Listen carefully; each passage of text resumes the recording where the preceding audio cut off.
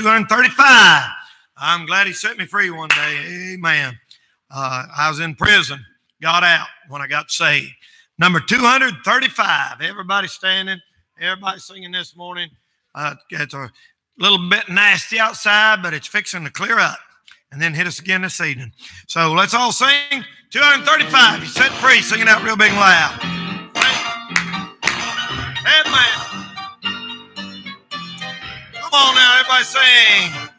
Once like a bird in prison I dwell, no freedom from my sorrow I fell. But Jesus came and he listened to me. Set me free. There's a mic.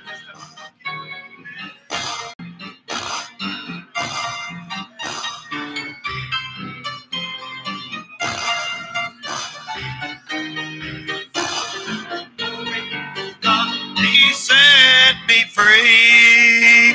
On that second verse now. That's your mic. Hold on a second. We're going to find out what that racket is, y'all. Is that, it can't be coming out of there. I'm hearing it in the speaker. Is that coming out of that amplifier? How can you tell that? 1, 2, 3, 4, 5, 6, 7, 8, 9, 10, 11, 12. All right. Let's try it again. Second verse. We'll get this worked out before everybody gets here. Did you hear it right there?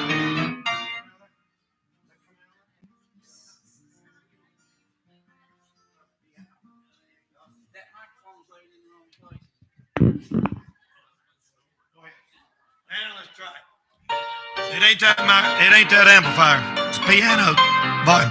Number 2. Now I am climbing higher each day. Darkness of night has drifted away. My feet are planted on higher ground, and glory to God, I'm homeward bound. He set me free, yes, he set me free, and he broke the bond of prison for me. I'm glory bound, my Jesus to see. Oh, glory to God, he set me free. Amen. Number 3. Last verse, ready? Everybody ready? Goodbye to sin and things that confound. Naught of this world shall turn me around. Daily I'm working, I'm praying too, and glory to God I'm going through. He set me free, yes, he set me free, and he broke the bond of prison for me. I'm glory bound, my Jesus to see. For glory to God, he set me free. Thank you. You may be seated. Good morning. Sure is a blessing to see everybody out today. I want you to make yourself at home, enjoy the Lord, get a blessing. We do have a crowd of people coming here this morning, but it's amazing. They say 20 drops of rain keeps 19 Baptists out of church. And that's pitiful. That's pitiful. But we do have people on the way. We'll have a good crowd today, I'm sure. I'm hoping we'll get this bad weather over with this weekend, so it'll be nice the next couple weekends, Eastern Youth Rally and all. So let's everybody enjoy the Lord this morning. Hope you've had a good week. We're fixing to bear down hard, y'all. I need everybody's help and cooperation for the Youth Rally. Everybody's help and cooperation. Can't put on something this big by myself, and me and 10 others can't. We need everybody's help and cooperation. So if you'll do that here in the next 3 weeks from today, the big nights will be over with. So we're running out of time. Let's get busy. Let's enjoy God's blessings this morning. Thank everybody for going down to sing Friday night. Had a great time. Big crowd went. And revival's good. So let's pray this morning. We want to be remembering the prayer family of Ronnie Loftus. I preached Ronnie's funeral yesterday. And he used to sit right back there on the back row every Sunday morning for Sunday school. And he's in eternity. He's on home to be the Lord. didn't get sick till last summer. So remember him in prayer, their family in prayer this morning. And then don't forget, Miss Desi's going to have a little surgery tomorrow morning. Is it tomorrow morning? Tomorrow. Remember her in prayer also. And a lot of other folks that's been sick. And Larry Blake, remember Larry used to drive a bus. He's not doing good at all. He's in the hospital in Marion. And so remember him in prayer too. So if you got something else to pray for this morning, let it be known up today. Let's pray. Our Heavenly Father, we sure do thank you, Lord, for the opportunity that we have by our heads and our hearts before you and call you our Father. We ask you, Lord, this morning that you would forgive us of all of our sin, everything we've said, everything we've done, not according to the will of God or not like the Lord Jesus Christ. Forgive us and wash us in the blood. Thank you for the good revival this week, for all the people that got their heart right and the good time of fellowship. I pray for those churches all over this morning. Every preacher, every pastor, every evangelist, every missionary, any teacher, anybody trying to do something for you today, I pray you bless them. Now, Lord, do what ought to be done here today. Touch every single heart. Save souls, touch lives, bless our buses coming in. Lord, I pray for those that are sick in the hospital and not in the hospital too, that you'd help them. I pray for those that are dragging, Lord, just cold and backslid, got messed up in sin. God, get a hold of their heart this morning. God, bring conviction. Bring them back to church. I pray you'd fill this place full of people and power and praise this morning for the glory of God. Do what ought to be done in every life. We'll thank you and praise you. We'll give you the glory for what's accomplished. For we ask it in Jesus' name for his sake. Amen. Amen. All right, let's get our Bibles up now.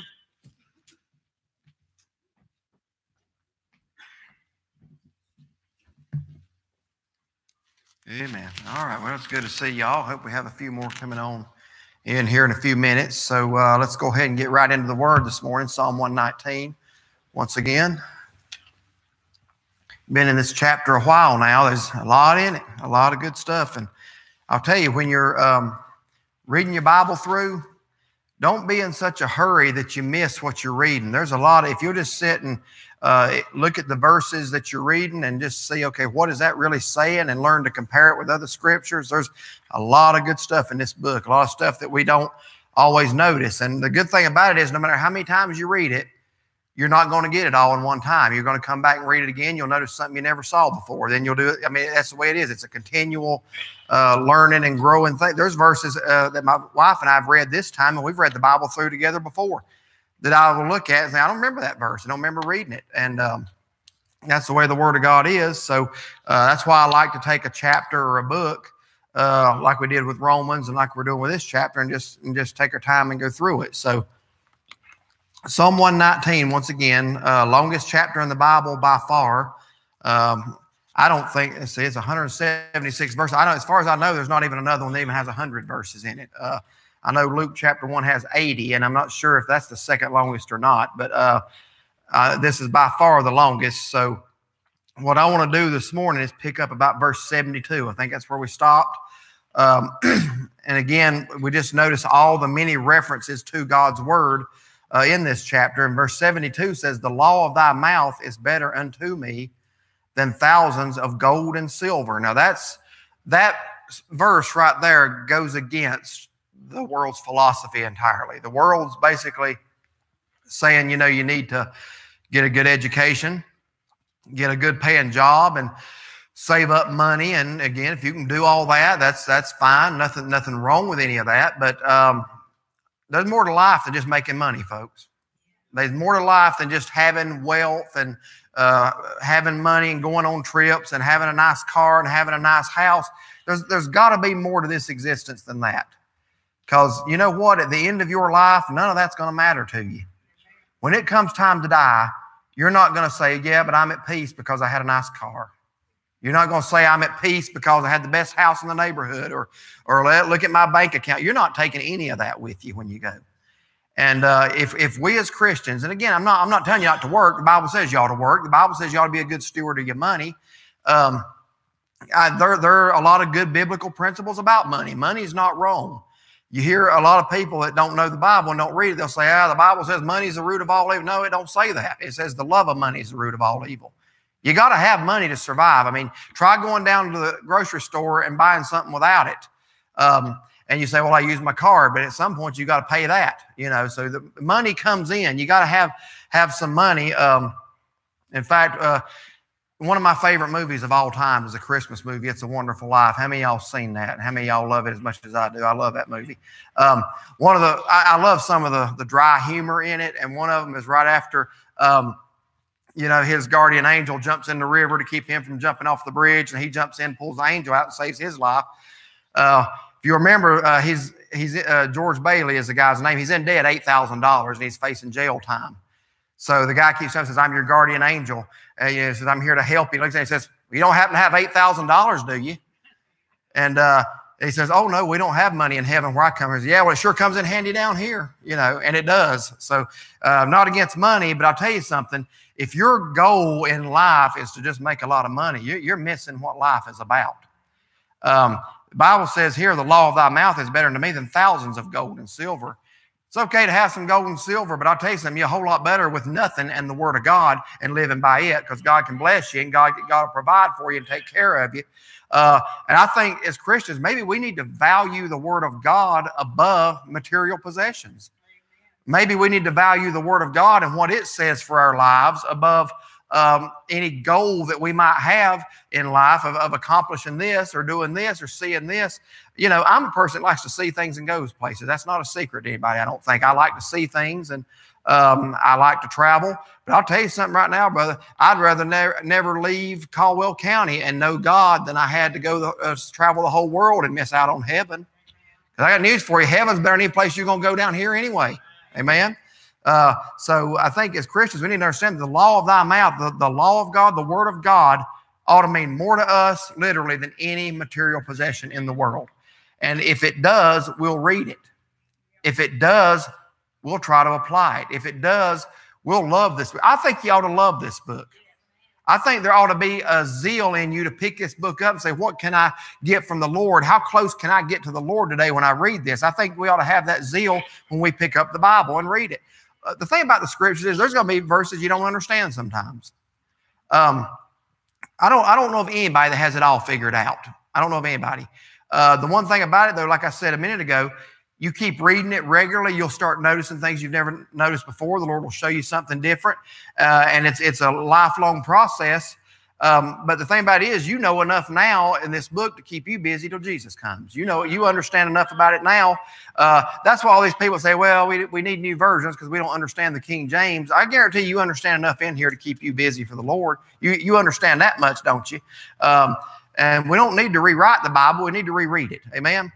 All right, let's, like I said, I'm not going to take every verse in the chapter because we'd be in the chapter for 2 years if I do. So I'm going to skip down verse 83, and I'm going to read a verse here. And I actually had to do some study on this verse because I read it about 10 times. I could not figure out what it meant. And really, it's easy. It was easy once I ran some references on it. I'm like, how did I miss that? But I'm going to throw it out there and see if anybody else wants to take a stab at it. The Bible says, verse 83, for I am become like a bottle in the smoke. Yet do I not forget thy statutes. Anybody want to take a shot at that? What does it mean I'm become like a bottle in the smoke? Just one at a time, please. Just one at a time. Let's keep order in here, people. All right. Anybody want to take a stab at that? Don't feel bad. I read it the same way, and I was like, okay. Well, I did a little study on bottles back then.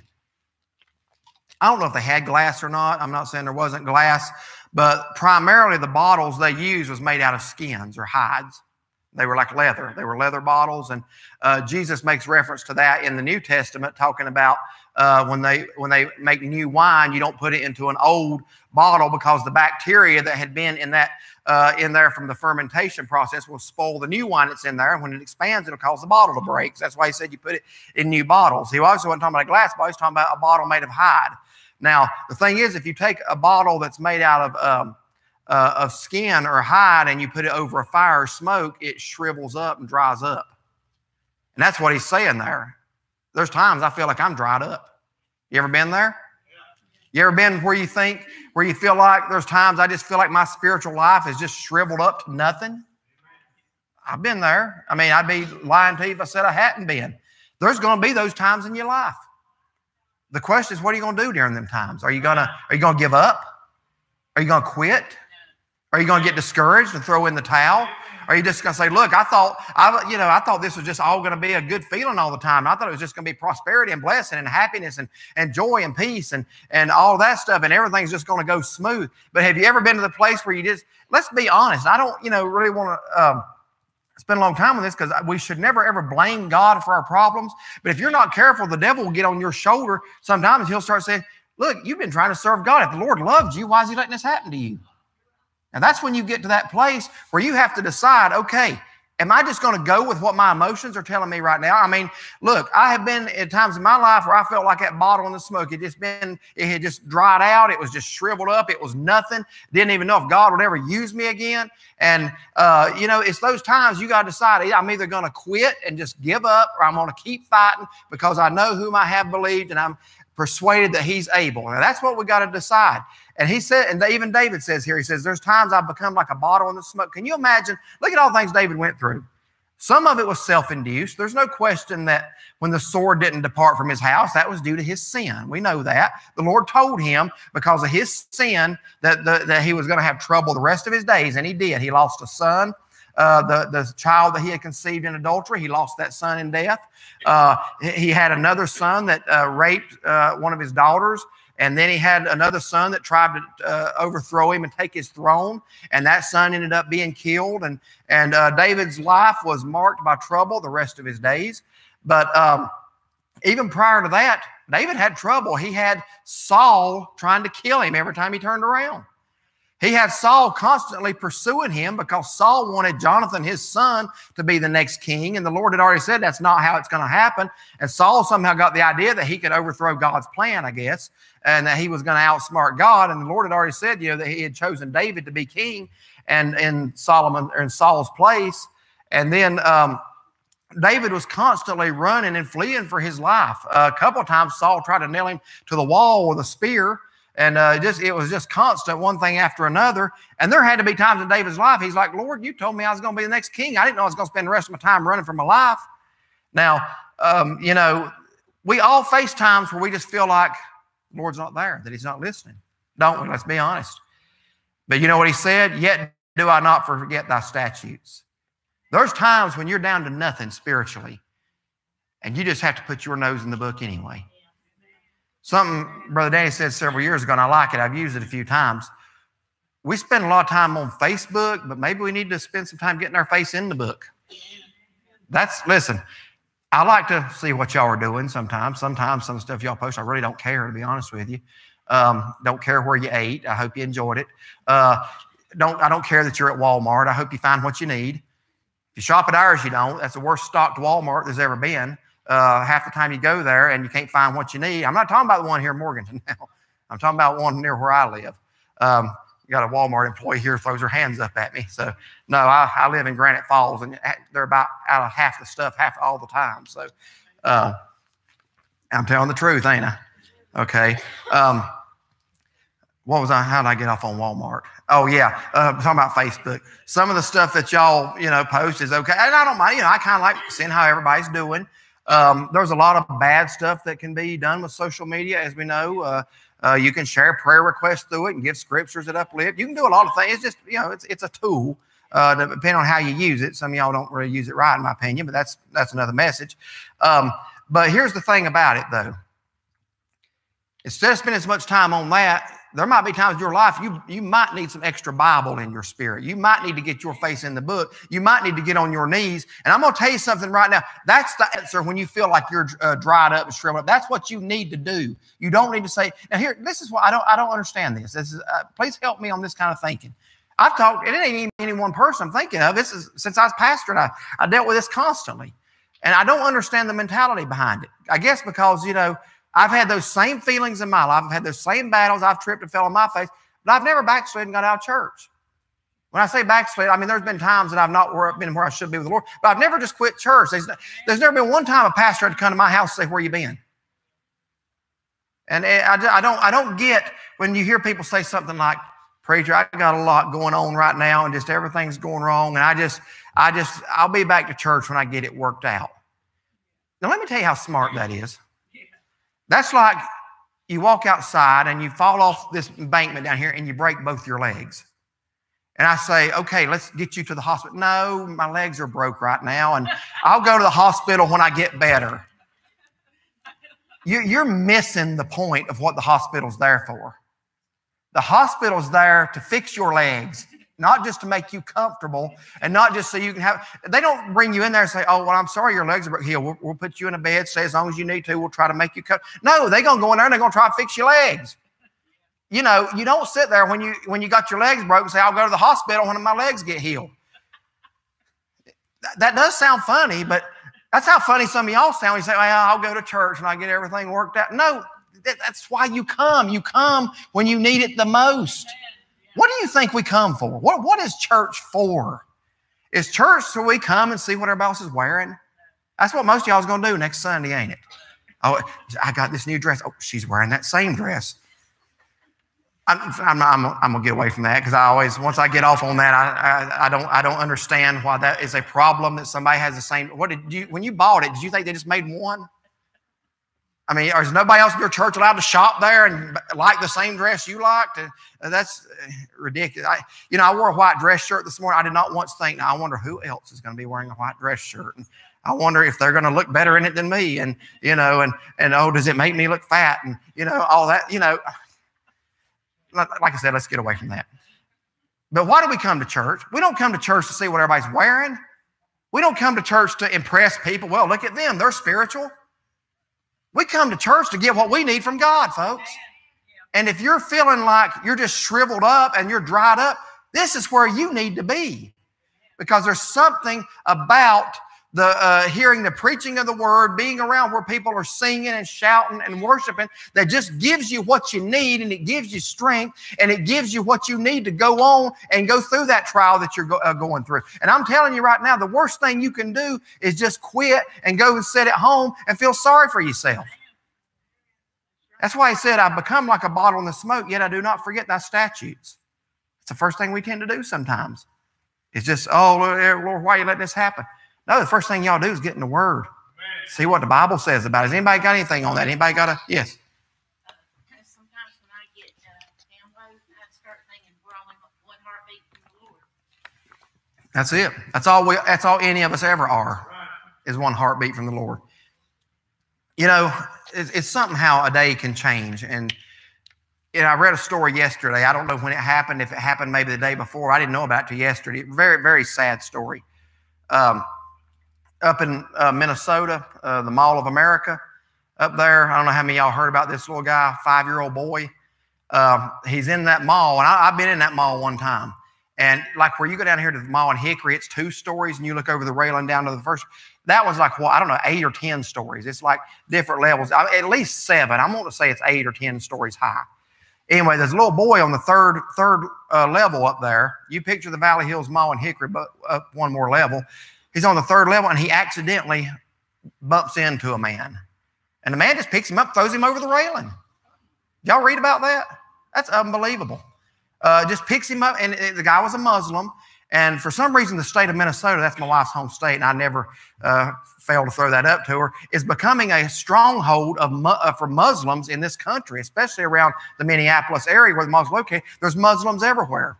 And this guy, for whatever reason, apparently belongs to a Muslim group that had called for terrorist attacks in malls. So he picks up, a little 5-year-old boy bumps into you by accident, and you don't say, oh, that's all right, little guy. You pick him up, throw him over the rail on the 3rd floor. And I had heard yesterday that he had died, and then I heard he didn't, that he's still in the hospital. So y'all pray for that boy. I don't know what his state is. But I'm going to tell you something. That family just went to the mall that day. That little boy was a happy 5-year-old boy, and now he's fighting for his life. That's how quick your life can change. We are just literally, like she said, one heartbeat from eternity. And I'm going to tell you something right now. There's no excuse for somebody doing that to it. There ain't no excuse for doing that anyway. Unless it's a grown adult trying to kill you or something, then that's one thing. But to take a little 5-year-old boy and throw him over the railing, he falls 3 stories onto the floor. What kind of devil do you have to be possessed with to do something like that? But see, the thing is, there ain't none of us promised tomorrow.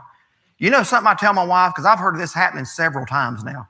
I tell my wife, when you're driving down the road, and I'm going to be honest with you, one of the reasons I think I've avoided a lot of accidents on the highway, and I've had some close calls, I trust nobody. I do not trust anybody. You say, well, what if I pass you, brother? I don't trust you either. No, I mean, I do. I do as far as, but I'm always watching everything around me when I'm driving. And I've avoided a lot of wrecks doing that because once in a while you'll get some person who just ain't paying attention. They're not a bad person. They'll just try to start. You'll be in the left lane, come up beside them. They'll start to merge right over. That's happened to me 15 times probably. And, I told my wife the other day, I said, I want you to start watching every time you go under an overpass. I want you to look up that overpass. You know why? Because there's nuts that think it's funny to throw cinder blocks off of those things into cars. All you have to be doing is driving from point A to point B, and somebody do something like that, and they come in your windshield and hit you and kill you. There are a lot of ways to die. And I'll tell you something, brother. It's to the point where you better be ready to meet God because you don't know, I'll get right with God on my deathbed. You might not get one. You might get taken out of here in an instant, or like she said, your heart might just quit beating. And I'll tell you something, you need to be ready to meet the Lord when that comes. I wouldn't let the problems of this life get me discouraged in the Lord because the Lord's been good. I just keep my focus on Him. You'll go through life a lot better that way. Anybody got anything before we move on? Question, comment? Yes.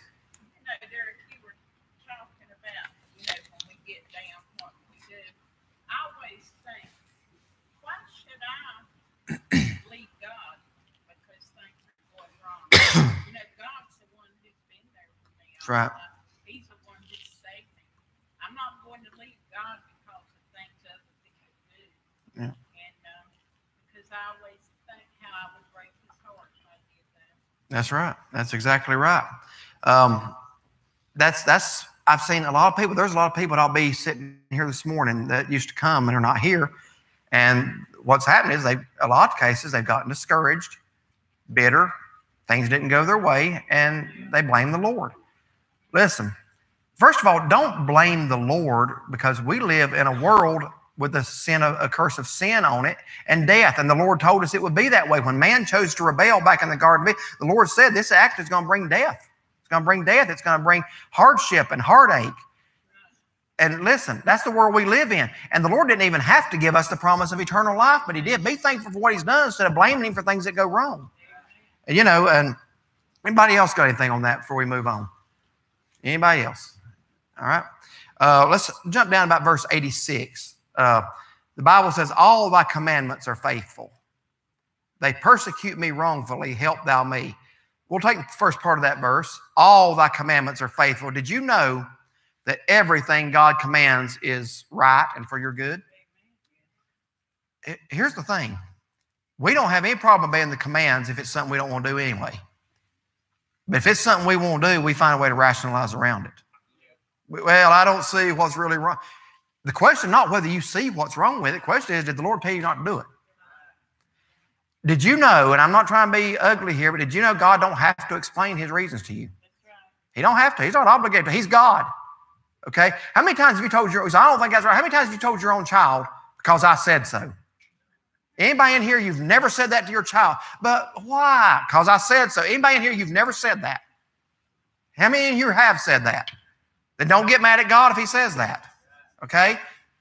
Now, there's things that the Lord commands that the reasons are obvious, okay? Thou shalt not steal. It don't belong to you. Don't steal. I don't have any problem figuring that out. But then there's commands that you say, Lord, what was really the reason and the purpose behind that?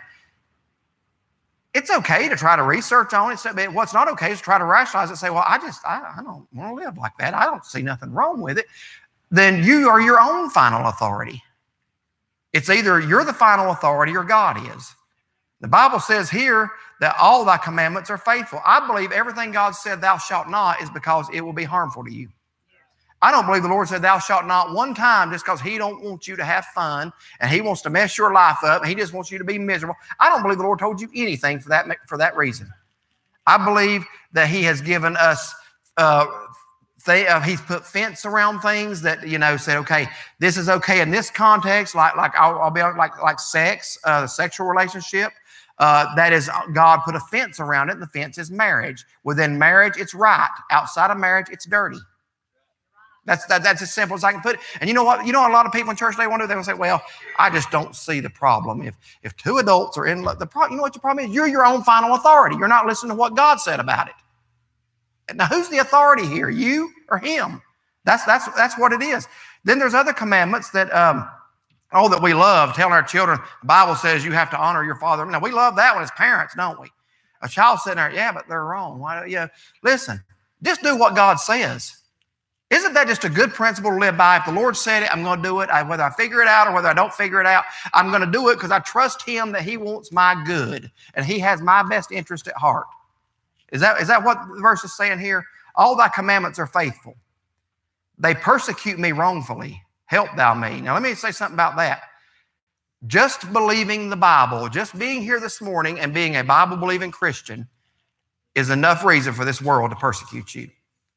What it says. They persecute me wrongfully. It didn't say they did it rightfully. It didn't say they had a reason. They did it wrongfully. The world don't like what you stand for. Now, if you doubt that, just take your handful of Bible tracts and go out and hand them out to people.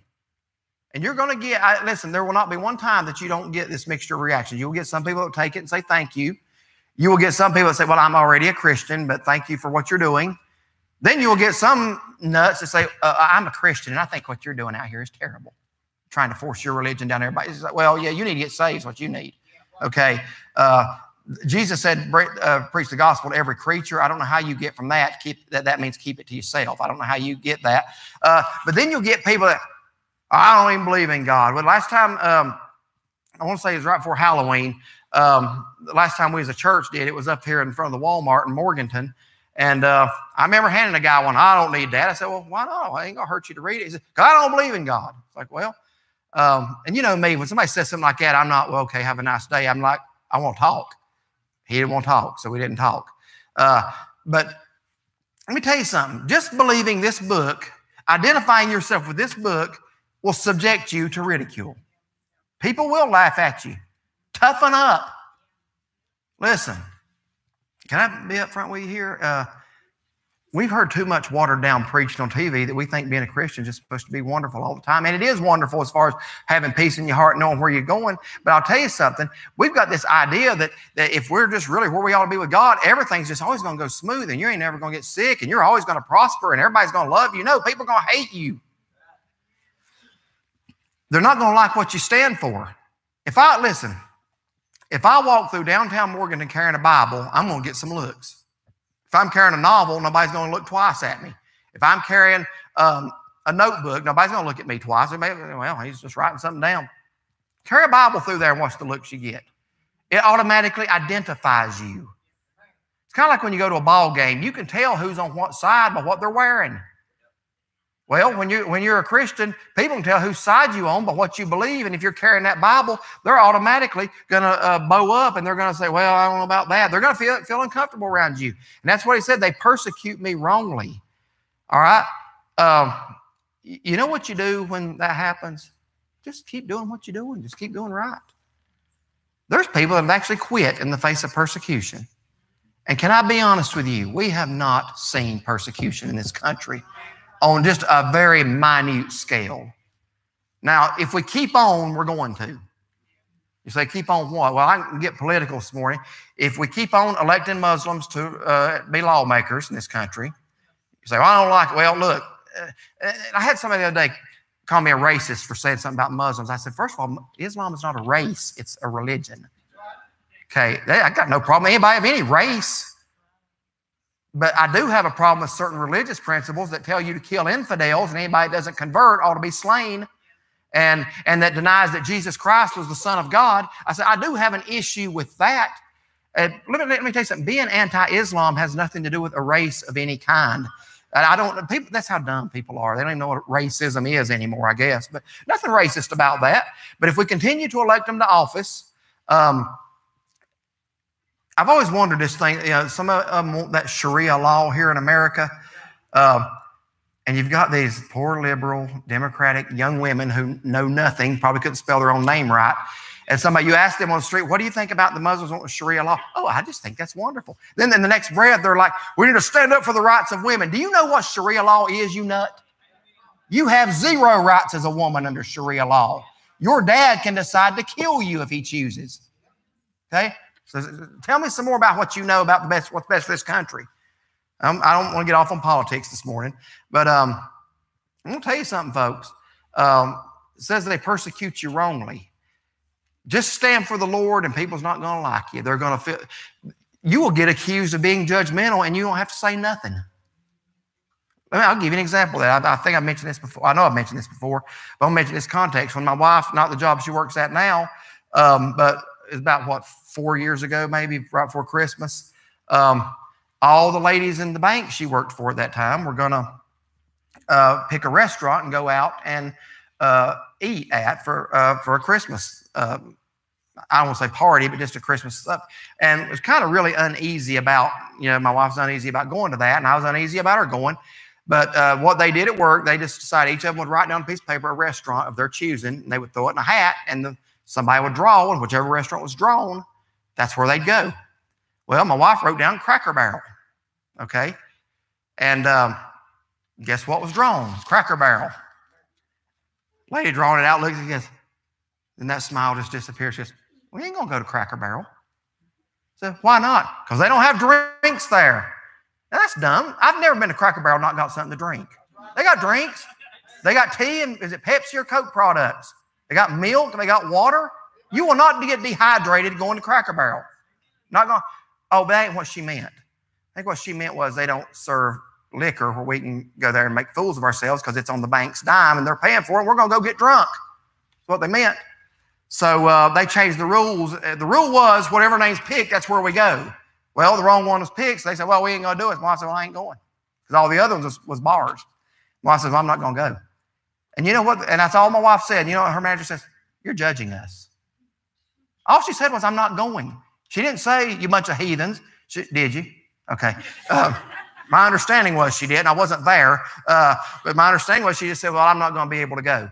And I feel like you're judging us. That's what her manager told her. You are judging us. She said, I haven't said nothing. Y'all are adults. You can do as you please. But for us, Christmas is when we celebrate the birth of Christ, and I don't use it as a time to drink alcohol. And I don't want to be at a table where it's being drunk. So, but my point is, you can get accused of judging just by taking a stand. You don't even have to say anything about what they're doing. Just say, well, I can't do that. And, well, who are you? Only God can judge. But listen, they'll wrongfully persecute you. You know what you do? You just do what's right anyway. You just don't change. You just say, look, I know in my heart I'm doing what's right. I know my motives are right. Take it or leave it. Anybody got anything on that? Anybody got a thought before we move on? All right. Verse 87. They had almost consumed me upon earth, but I forsook not thy precepts. I'm not going to spend a lot of time on this. It kind of goes in line with verse 83 that we read about the bottle and the smoke. They had almost consumed me, talking about the people who were persecuting him. He felt like that everybody was against him. You ever feel like everybody in the world's against you and you're the only one doing right? You ever had the Elijah syndrome? You know what that is? I'm the only one that hasn't bowed. That's what Elijah thought. Now, really, he wasn't. But Elijah was kind of feeling, after a great victory, I've never understood that part. After a great victory on Mount Carmel, the man calls fire down from heaven and slew all the false prophets. And the next chapter, he's running scared for his life from a woman and says, Lord, just kill me before she gets a hold of me. The next chapter, I don't mean a year later. I'm talking about the next chapter. He's sitting there, Lord, just kill me. It's better that I'm dead than have to run from Jezebel. And he says, I'm the only one that hasn't compromised. You ever start feeling, listen, you're getting a little bit of pride when you start thinking you're the only one that's doing right. Because what happens is you look around a lot of people that ain't doing right. But you forget there still are people that are doing right. You get your eyes on the ones that aren't, and you forget, and you start thinking, well, I'm all alone, Lord. It would just be best if I was just with you because if that's the case, if you are the only one doing right, the world needs you here. You need to be setting an example. But, Elijah was like, oh, Lord, just take me out because I'm the only one. Everybody else is compromisers. And David here kind of had that. He says, they've almost consumed me upon earth. Everybody's against me, Lord. And all those that have persecuted me wrongly, I just felt like I'm about to give up. But he said, but I forsook not thy precepts. All I can tell you is this. And that's all I can do is tell you. I can't make you do it when the time comes. It's easy to agree with it now if you're not going through something. It's easy to say, yep, that's what we ought to do. It's a lot harder to do it, though, when you are going through something. All I can do is tell you and hope you'll remember it when something does come your way. And you say, you know what? We had that Sunday school lesson where we were told that no matter how bad it gets, just hold on to the Lord anyway. That's all you can do. That's really all that's what you should do. When I had cancer, that's what I did. What else was there to do besides hold on to the Lord? What else what's better than that? What gives you a better solution than that? And you just put it in God's hands. Man, if your life's in God's hands, that's the best place for it to be. So that's what David said here, but I forsook not thy precepts. Verse 89, forever, O Lord, thy word is settled in heaven. Amen. Forever, his word is settled in heaven. That means it don't need to change. We don't need to try to change it. The Lord's not going to change his mind. That's why I get so tired of hearing people say, look, preacher, I appreciate your stand, but it's 2019. It don't say till 2019 the Lord's word settled in heaven. Forever. That means what was right 50 years ago is still right. It's going to be right next week. And what was wrong is going to be wrong next week, and it's still wrong today. We somehow think, listen, God does not adapt to the times. The Lord does not change his standards to fit what society's standards are. And we need to get that. We really do. I think a lot of churches have fallen into that trap. They lower the standard to try to get to be what they call more relevant. Let's make our church more relevant. What you mean is we're going to try to be more like the world so they'll come. I think that's kind of what you're saying there. I'll tell you what I believe, and I believe it's the Bible. I believe when you come to the house of God, y'all treat it with respect. Y'all treat it as a holy place. I know this is a building. I know it's just made of building material, but it's a place where we worship God. You ought to treat it with respect. You shouldn't come here and fuss and fight and argue and cause discord. You ought to dress right when you come here. You ought to cover yourself up. Okay? You ought to dress like you're coming to church. And, I don't say that a whole lot, but I'm just going to say it right here because we need to respect the house of the Lord. His word is settled forever in heaven. We don't need to be changing what's right, folks, especially when it comes to the word of God. Now, I'm going to bring the Bible. I'm going to probably finish up on this verse. I'm going to bring the Bible issue into this for just a minute. I know I've hit on that a lot lately and said a lot about it. You'll always be able to tell what I've been watching a lot of YouTube videos about because it comes out when I preach. So I've been watching a lot on the Bible issue, and I've been having discussions on it a little bit. But I'm going to tell you where we basically are with this. If you have any trouble figuring out where you stand on this Bible issue, I'm going to tell you what it really boils down to.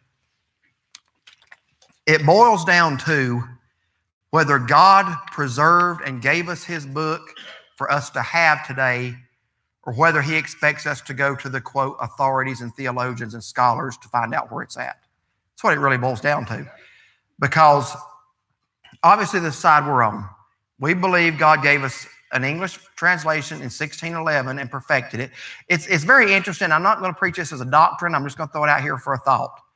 But, when Brother Danny did this series a few weeks back on the different set of manuscripts that the Bibles come from, our Bible comes from what? It's called the Textus Receptus, received text.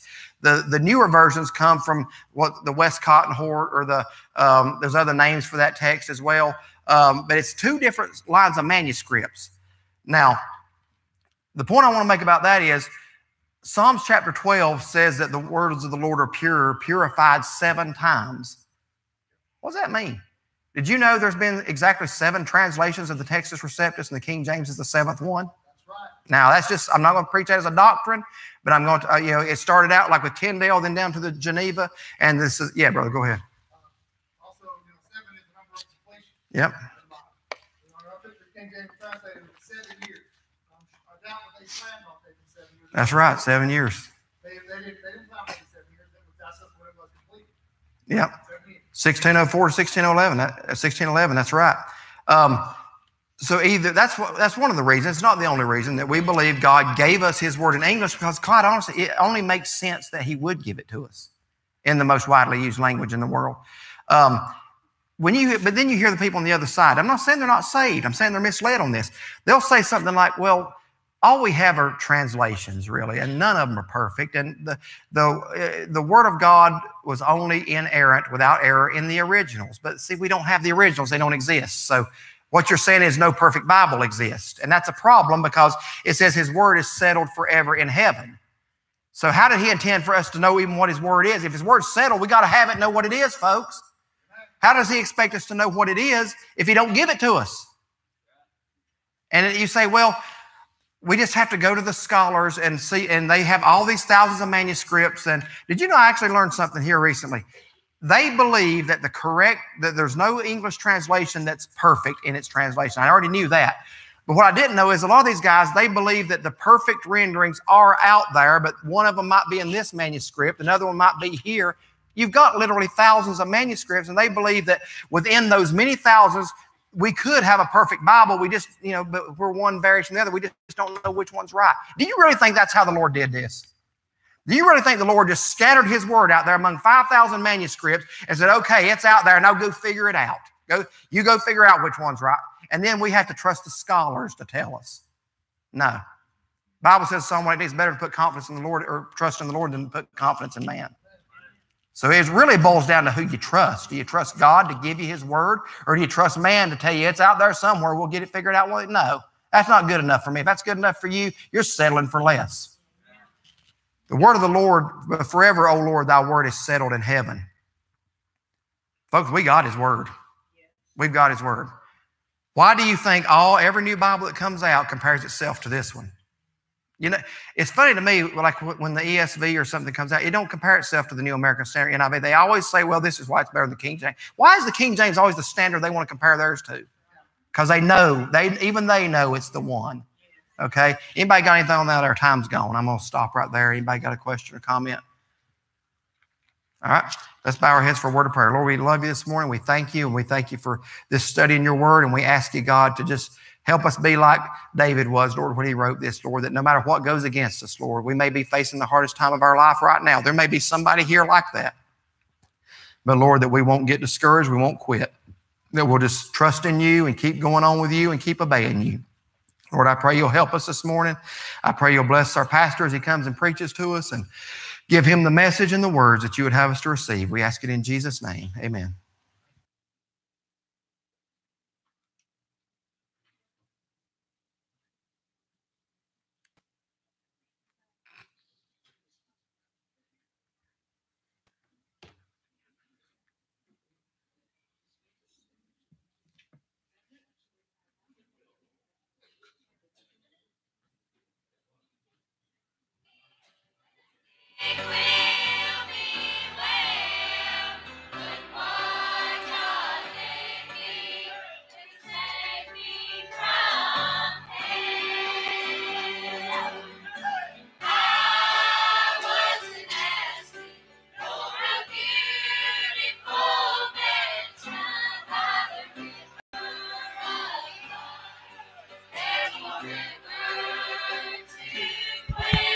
Hey, everybody.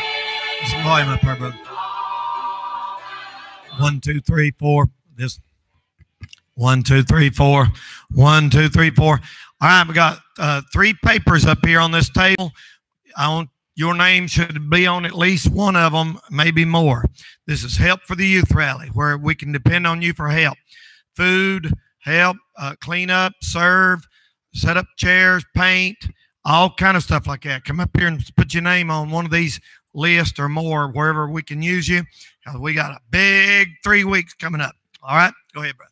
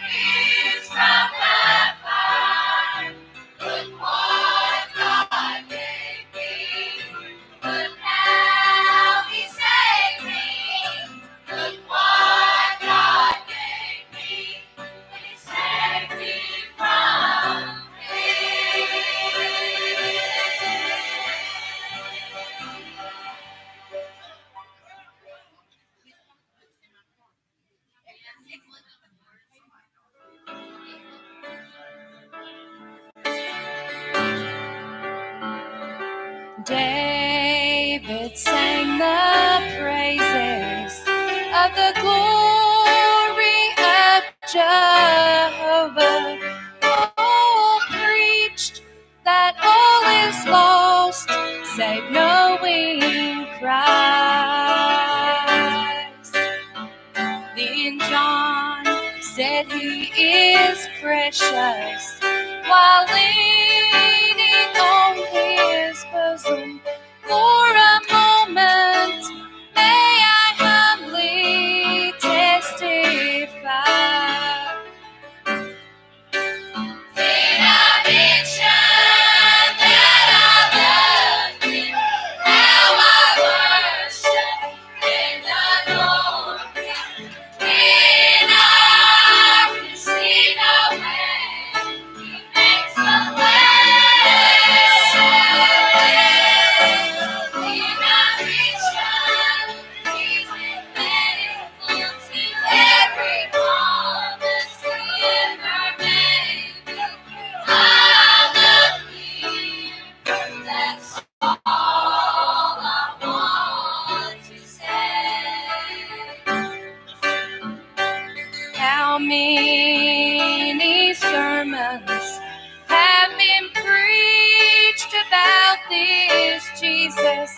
How many songs have been sung about God's Son? There are not enough words, enough notes in the music to tell the story of all the good things God has done. Did I mention that I love him? How I worship and adore him. When I can see no way, he makes a way. Did I mention he's been faithful to every promise he ever made me? I love him, that's all I want to say. Did I mention that I love him? How I worship and adore him. When I can see no way, he makes a way. Did I mention he's been faithful to every promise he ever made me? I love him, that's all I want to say. I love him, that's all I want to say.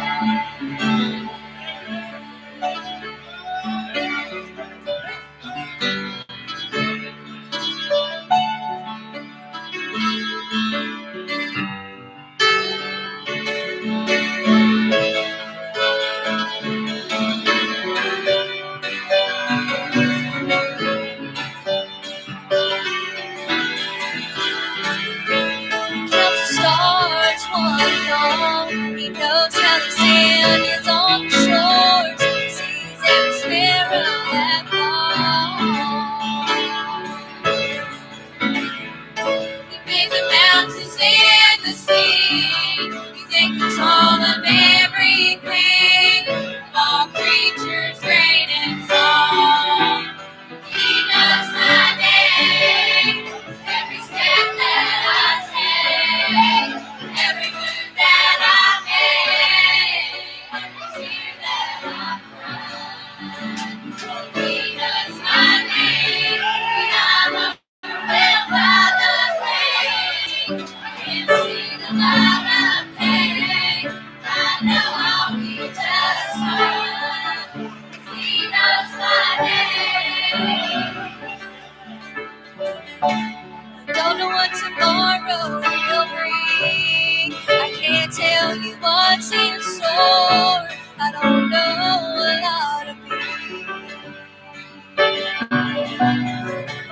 Don't have all the answers to the questions of life,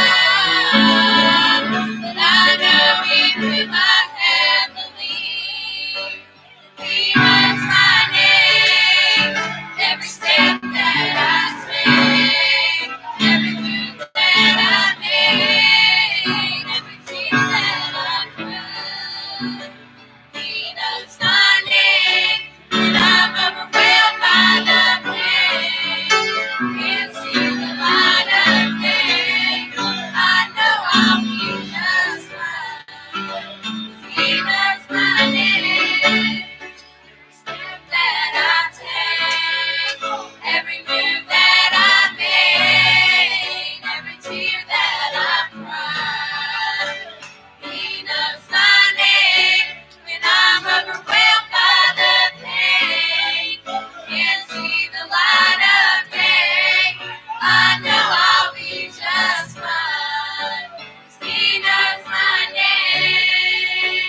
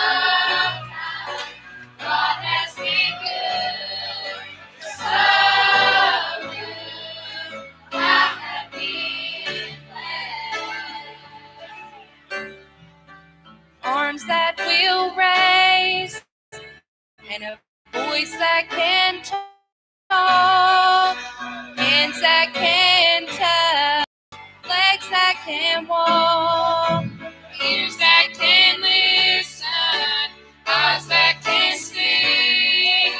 I've got to praise Him as long as I breathe. I have been blessed.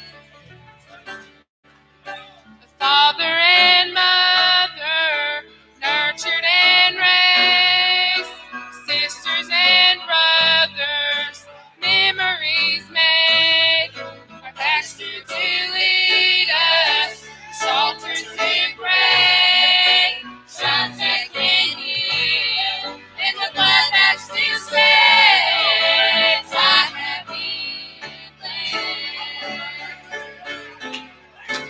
I have been blessed. God's so good to me.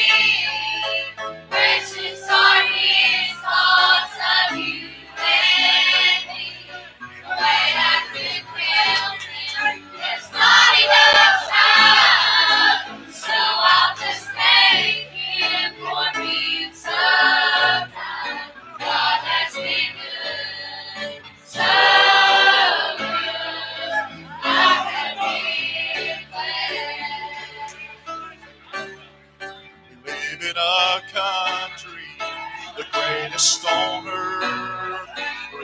stands for freedom, what it is worth.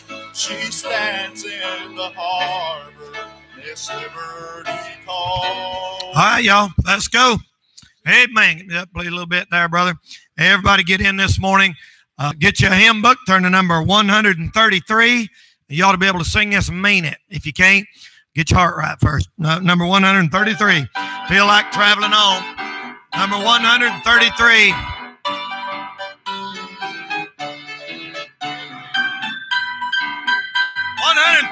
Let's sing it out real big and loud. Come on now. Hey. My heavenly home is bright and fair. I feel like traveling on. No pain nor death can enter there. I feel like traveling on. Sing. Yes, I feel like traveling home. I feel traveling on. My heavenly home is bright and fair. I feel like traveling on. Amen. Come on now, number 2. It's glittering towers, the sun outshine. I feel like traveling on.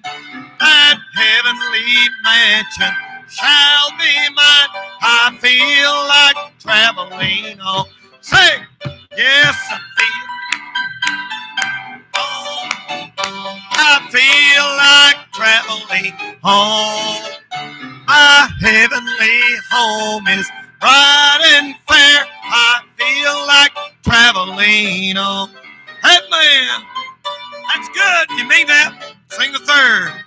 Let others seek a home below. I feel like traveling on. Which flames devour or waves o'erflow, I feel like traveling on. Traveling on, sing it. I feel like traveling on. My heavenly home is bright and fair. Feel like traveling on. Amen. On the last, up a little bit.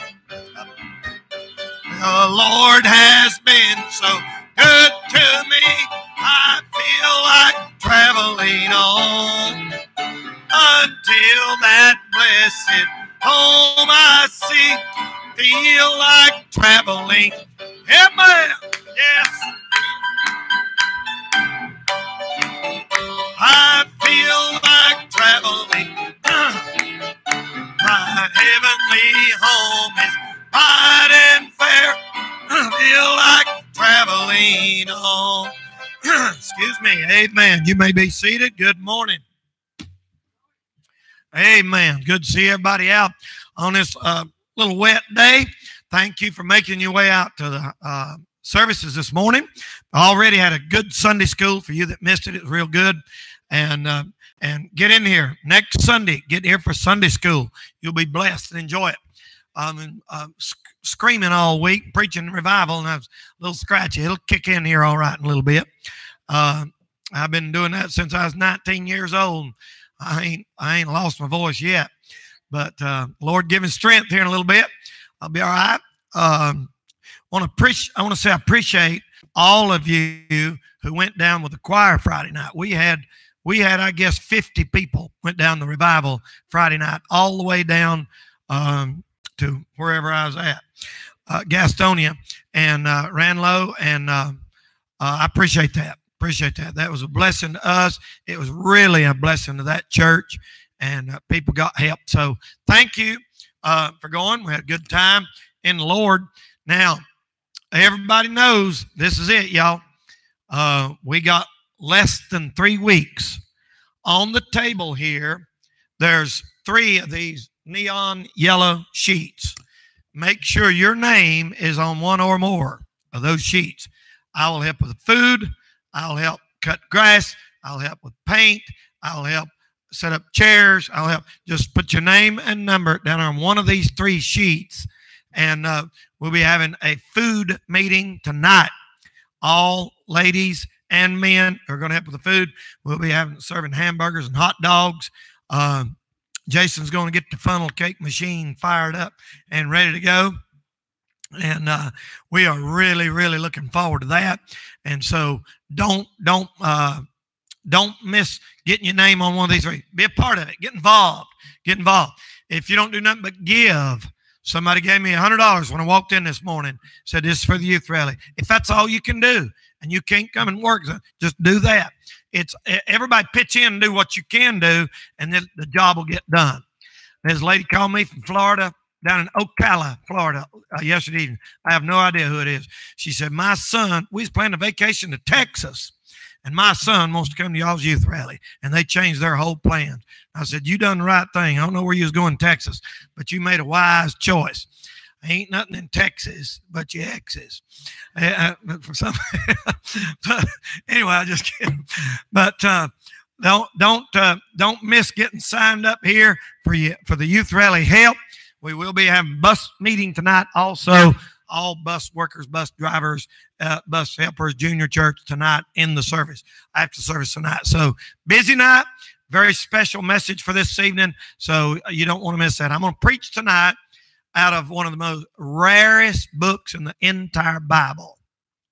The little book of Philemon. Philemon, some people calls it. Philemon. And that'll be tonight. You don't want to miss it. It's only got like 25 verses or whatever, 30.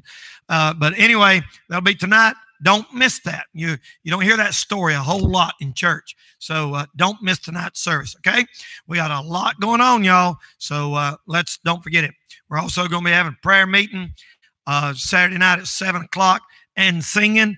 And we're going to have a special youth visitation for all the young people on Saturday morning, May 27th. We're going to hit the streets, Walmart, flea market, and talking up the youth rally, inviting people. That'll be on Saturday morning, May 27th, a week from this coming Saturday. So we got a lot to do, short time to get there. So let's enjoy the Lord this morning. Now, I want you to make everybody feel welcome this morning. Let's stand, turn around there and be friendly in the Lord. Everybody fellowship there just a little bit.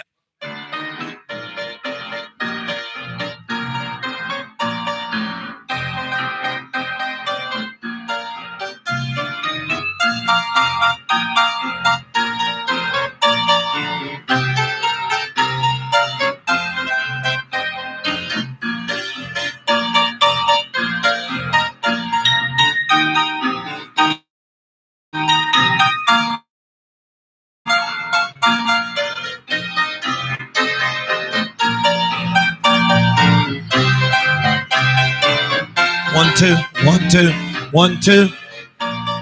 Testing 1, 2. Come on. Testing 1, 2. Get your name on these papers, y'all. I can't do it by myself. 1, 2. Testing. Right here, 1, 2.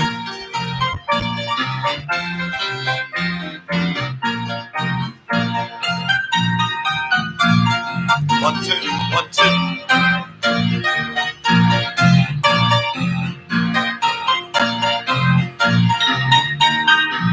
I got one helper for the youth rally. He's 4 years old. All right. Amen. Come. All right, choir, come on. Bring somebody with you.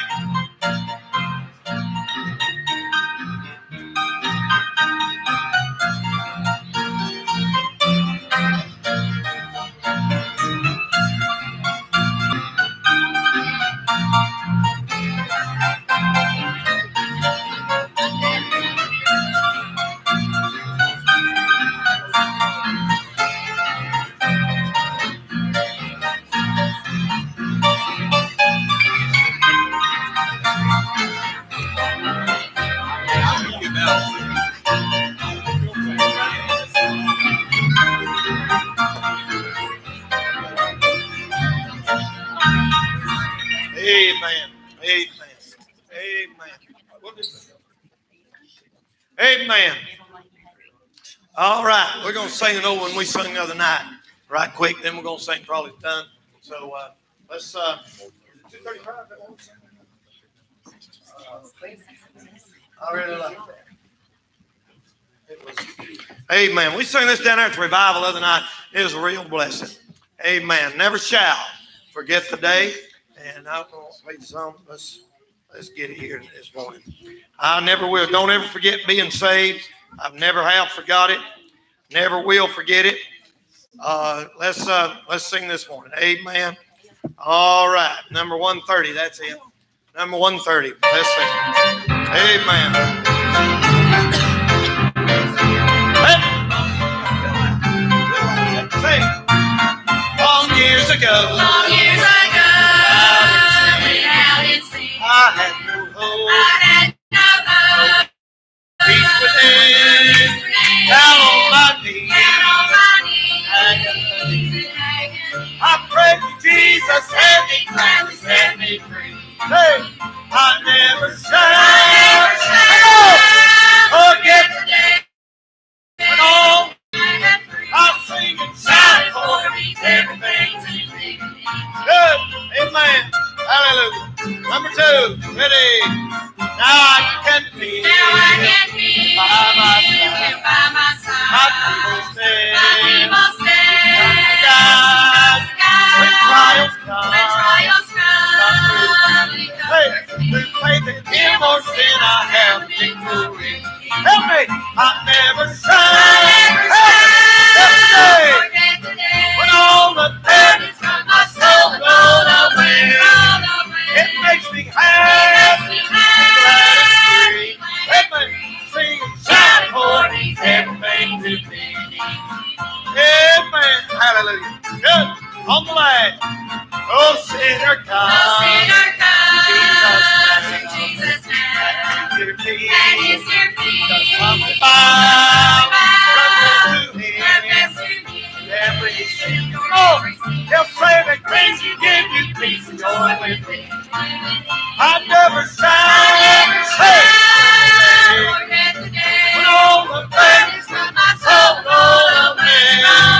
it makes me happy, glad and free. I'll sing and shout for everything to me. Amen. Amen. All right, we're going to sing for all He's done this morning.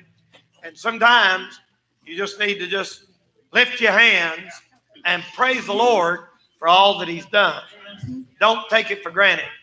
There's a lot of people in the hospital. Good friend of mine, Larry Blake, when he comes, sits right back there in the back. He's in the hospital this morning. Been in and out of the hospital for weeks. And if God's been good to you, give you good health, amen. You sing. Amen. Be a blessing to you today. Go ahead.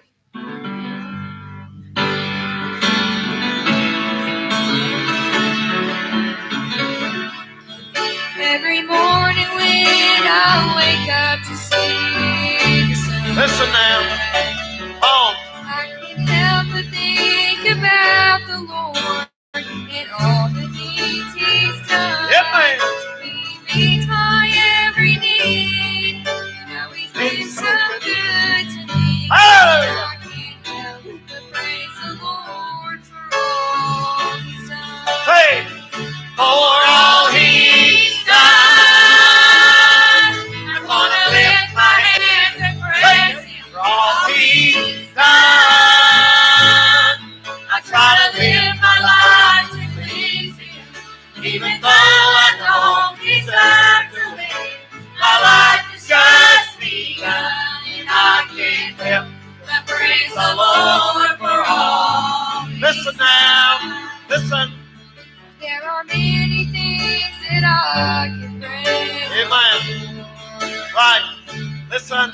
And if I started now until I die, there'll still be many more. Ain't that right? If I can mention only one, I'd like to thank Him for His Son. Now that's enough to praise the Lord for all He's done. Everybody. For all He's Come done. I'm gonna lift my hands and praise Him for all He's done. I try to live my life to please Him, Hey, even though I don't deserve to live. My life is just begun, and I can't help but one more praise time. the One more Lord time. for all Y'all sing it with us this morning, everybody. for all he's done. Hey! I'm gonna lift my hands and praise him for all he's done. I try to live my life. To please him, even though I don't deserve to live. My life is just begun, and I can't help but praise the Lord for all he's done. Even though I don't deserve to live, my life is just begun, and I can't help but praise the Lord for all he's done. Hey, let's stand while they come down. Turn around there and shake hands. Be friendly in the Lord there a little bit. Amen.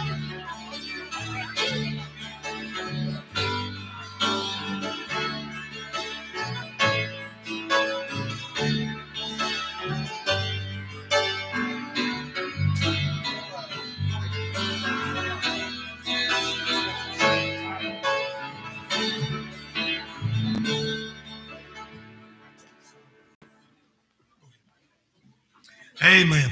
Amen. Amen. Amen. All right, let's everybody give this morning. Honor the Lord, and he'll bless you for it. Let's do right, serve God, but with our money. It is youth rally time, which means big time, expensive. We're advertising. We're getting ready to hit the newspapers and radio stations this week, and we have flyers here on the table. Make sure you get some of these, put them out, and put them up at a place of business. Everybody here knows somewhere you can put one of these. School locker.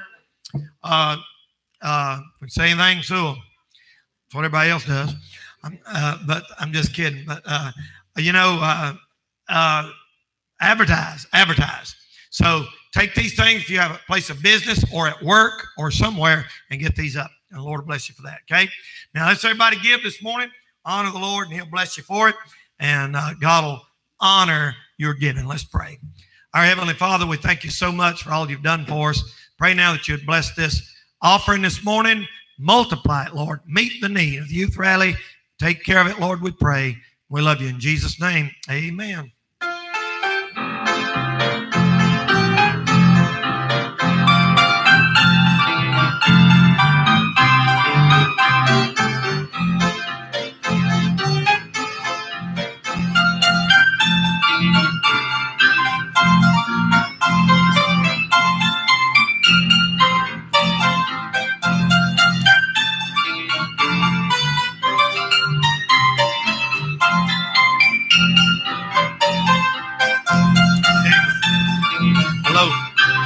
Amen.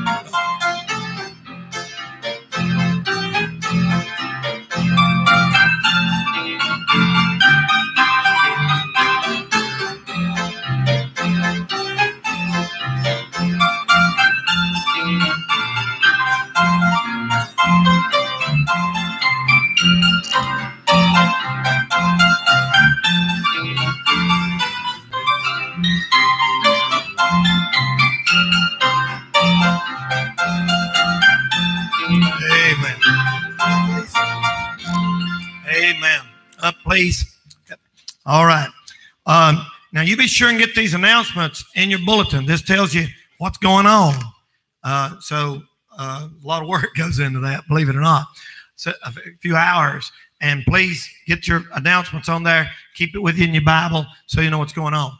Now, we have a couple things right quick I need to do. First, we have a brand new baby. You know, you see them a year old and everything, you think they're little till you see a brand new one. And this one's only a week old. Young lady, one of our bus girls come. So where's she at back there? Has she got it in here? Stand up back there. Show us that little girl, just 1 week old. Look at that. Amen. Let's give her a big hand. Isn't that a blessing? Amen. All right. Now we have one young man here. His birthday is today. I don't always do this, but he's more than 1 year old. He's like 4. So come on up here, Brandon. He's going to give a little testimony.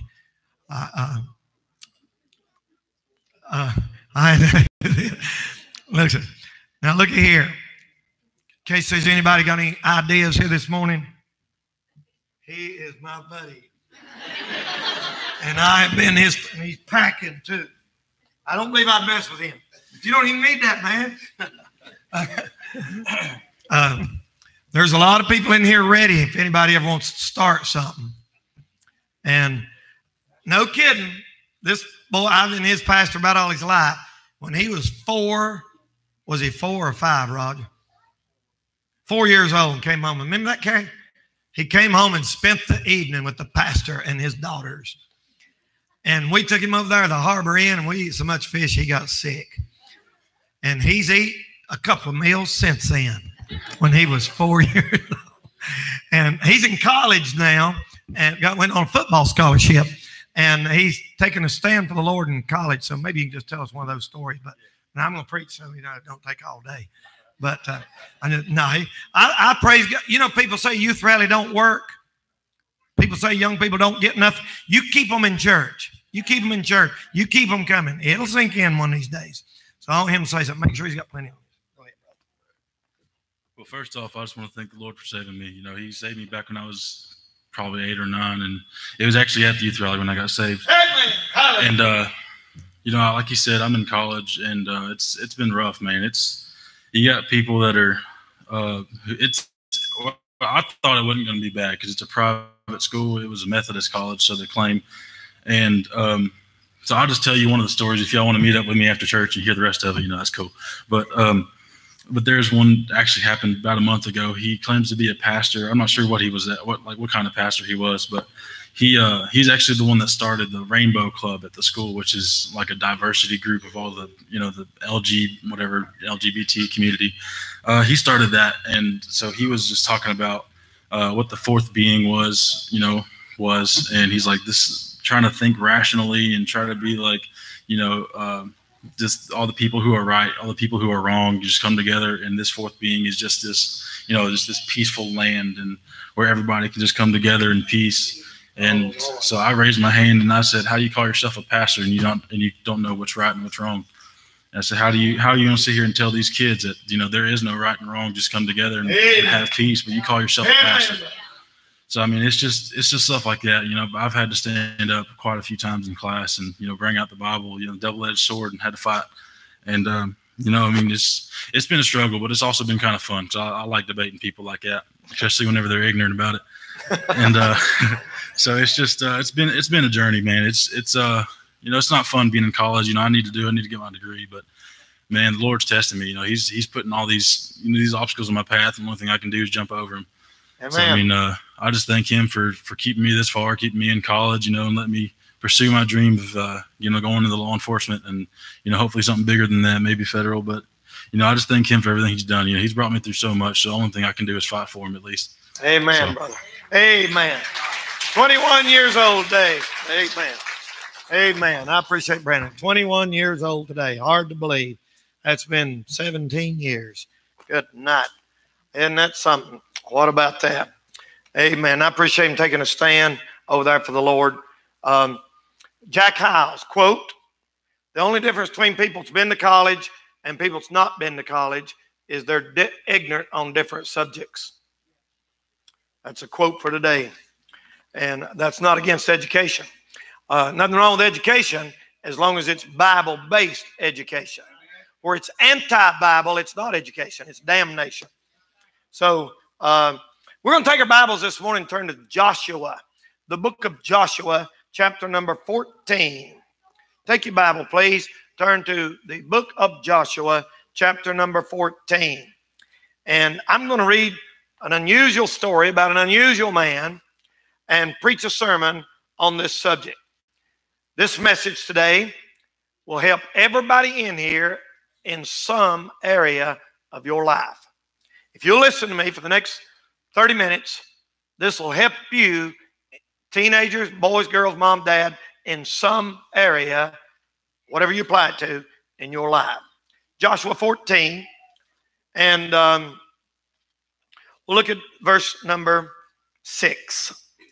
"Then the children of Judah came unto Joshua in Gilgal, and Caleb," there's the man we're going to be talking about this morning, Caleb, "the the son of Jephunneh, the Kenizzite, said unto him, Thou knowest the thing that the Lord said unto Moses, the man of God, concerning me and thee in Kadesh Barnea. 40 years old was I when Moses, the servant of the Lord, sent me from Kadesh Barnea to espy out the land. And I brought him word again as it was in my heart. Nevertheless, my brethren that went up with me made the heart of the people melt. But I wholly followed the Lord my God. And Moses sware on that day, saying, Surely the land whereon thy feet have trodden shall be thine inheritance, and thy children forever, because thou hast wholly followed the Lord my God. And now, behold, the Lord hath kept me alive, as he said, these 45 years. So he doesn't live in the desert 40 years, and now it's 45 later. He said, ever since the Lord spake this word unto Moses, while the children of Israel wandered in the wilderness. And now, lo, I am this day 80 years old. 80 is 80, 5 makes 85 years old. And yet I am as strong this day as I was in the day that Moses sent me. As my strength was then, even so is my strength now. For war, both to go out and to come in. My goodness, there's just a role model, y'all. Now therefore, give me this mountain, whereof the Lord spake in that day. For thou heardest in that day how that the Anakims, the giants, were there, and that the cities were great and fenced. If so be the Lord will be with me, then I shall be able to drive them out, as the Lord said. And Joshua blessed him, and gave unto Caleb the son of Jephunneh Hebron for an inheritance. Hebron therefore became the inheritance of Caleb the son of Jephunneh the Kenizzite unto this day, because he wholly followed the Lord God of Israel. I want to preach this morning on the subject, give me that mountain. There's an unusual character here in the Bible by the name of Caleb, 85 years old. Most people would have gave up a long time ago. But here old Caleb is 85. He said, I was 40 years in the desert. I've been 45 out here. That makes me 85, Moses. He said, I want you to know, by cracky. He probably might have said that back then. That's what old people used to say. He said, I'm not done yet. And he said, I want you to give me that mountain right there. Somebody said, Caleb, you're 85 years old. Are you crazy? He said, he realized he was 85. Don't be like them people that think age is nothing. It is something. The older you get, the more you can tell it. I got one black guy get up and he said, age ain't nothing but a number. And the guy said, yeah, and King Kong wasn't nothing but a monkey. Age is more than a number. You know how old you are this morning? Ever how old you are. People say, you're only as old as you feel. That ain't true. You're as old as you are. That's how old you are. And it don't matter how you feel. Some people are old at 20 and young at 80. And like a man said one time, he got up and he said, I feel like I'm 17. And the fellow stood up and said, you forgot what 17 feels like. That's your problem. So Caleb knew he wasn't 17, but he said, I'm 85, but I want that mountain. I don't know what mountain is in front of you. I don't know what kind of problem you may be facing this morning. I don't know what it is, but my message to you this morning is, don't you give up. Don't you quit. You take what God has for you. Do what God has for you. Don't listen to the critics. There was about 10 or 12 of them went up there and spied out the land. And every one of them said, we can't do it. There's no way we can do this. Caleb said, yeah, we can. I'm wholly following the Lord my God.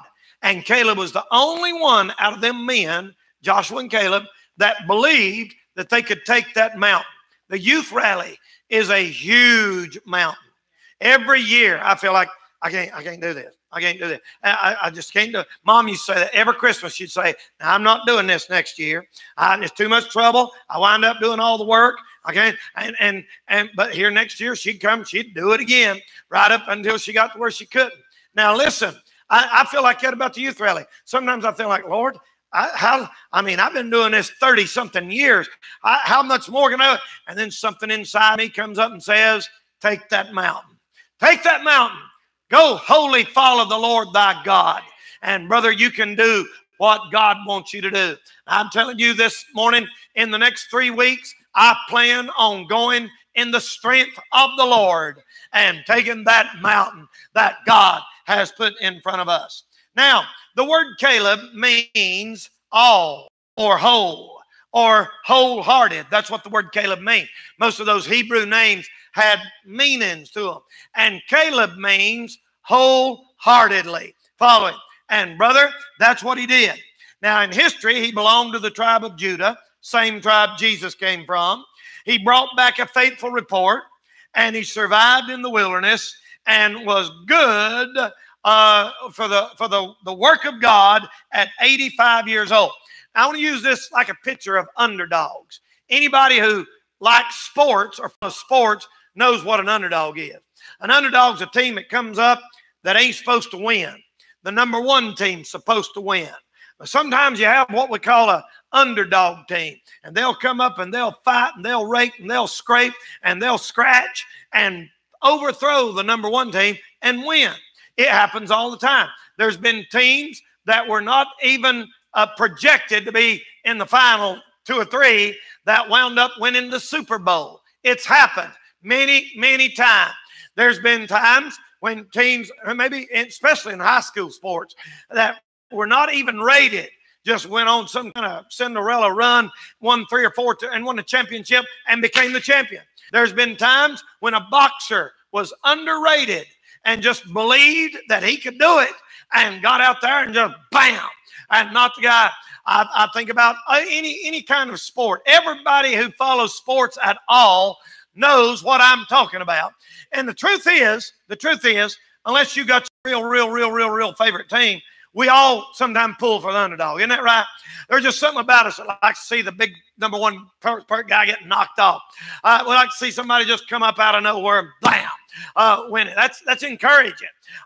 There's times when people have been in war, lots of cases in war, like Israel in the 6-day war, when they were surrounded by enemies, by outnumbered like 10-1, and won that war in 6 days. There's been times when people have been outnumbered 100-1 and somehow fought hard and things went in their favor and they won the battle. I think about him playing football, Dax riding. Anytime you're in when somebody's going to beat you and you're trying to beat them, you know what you can do? You can do like Caleb, and you could say, listen, I might be 85. I might be short. I might be little. I might be uneducated. I might be not as well off. I may not be as talented, but I'm telling you one thing. I can try just as hard as anybody. I can work just as hard as anybody. Amen. I'm going to quote you some athletes this morning to sort of prove my point. Somebody said this.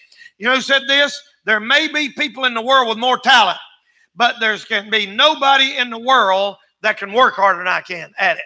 You listen? All you kids, listen. You sports, any kind of competition, there may be people in the world with more talent, but there ain't nobody can work at it and try harder than you can.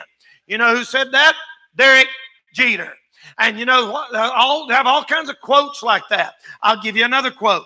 You know, listen to this. You have to expect things of yourself.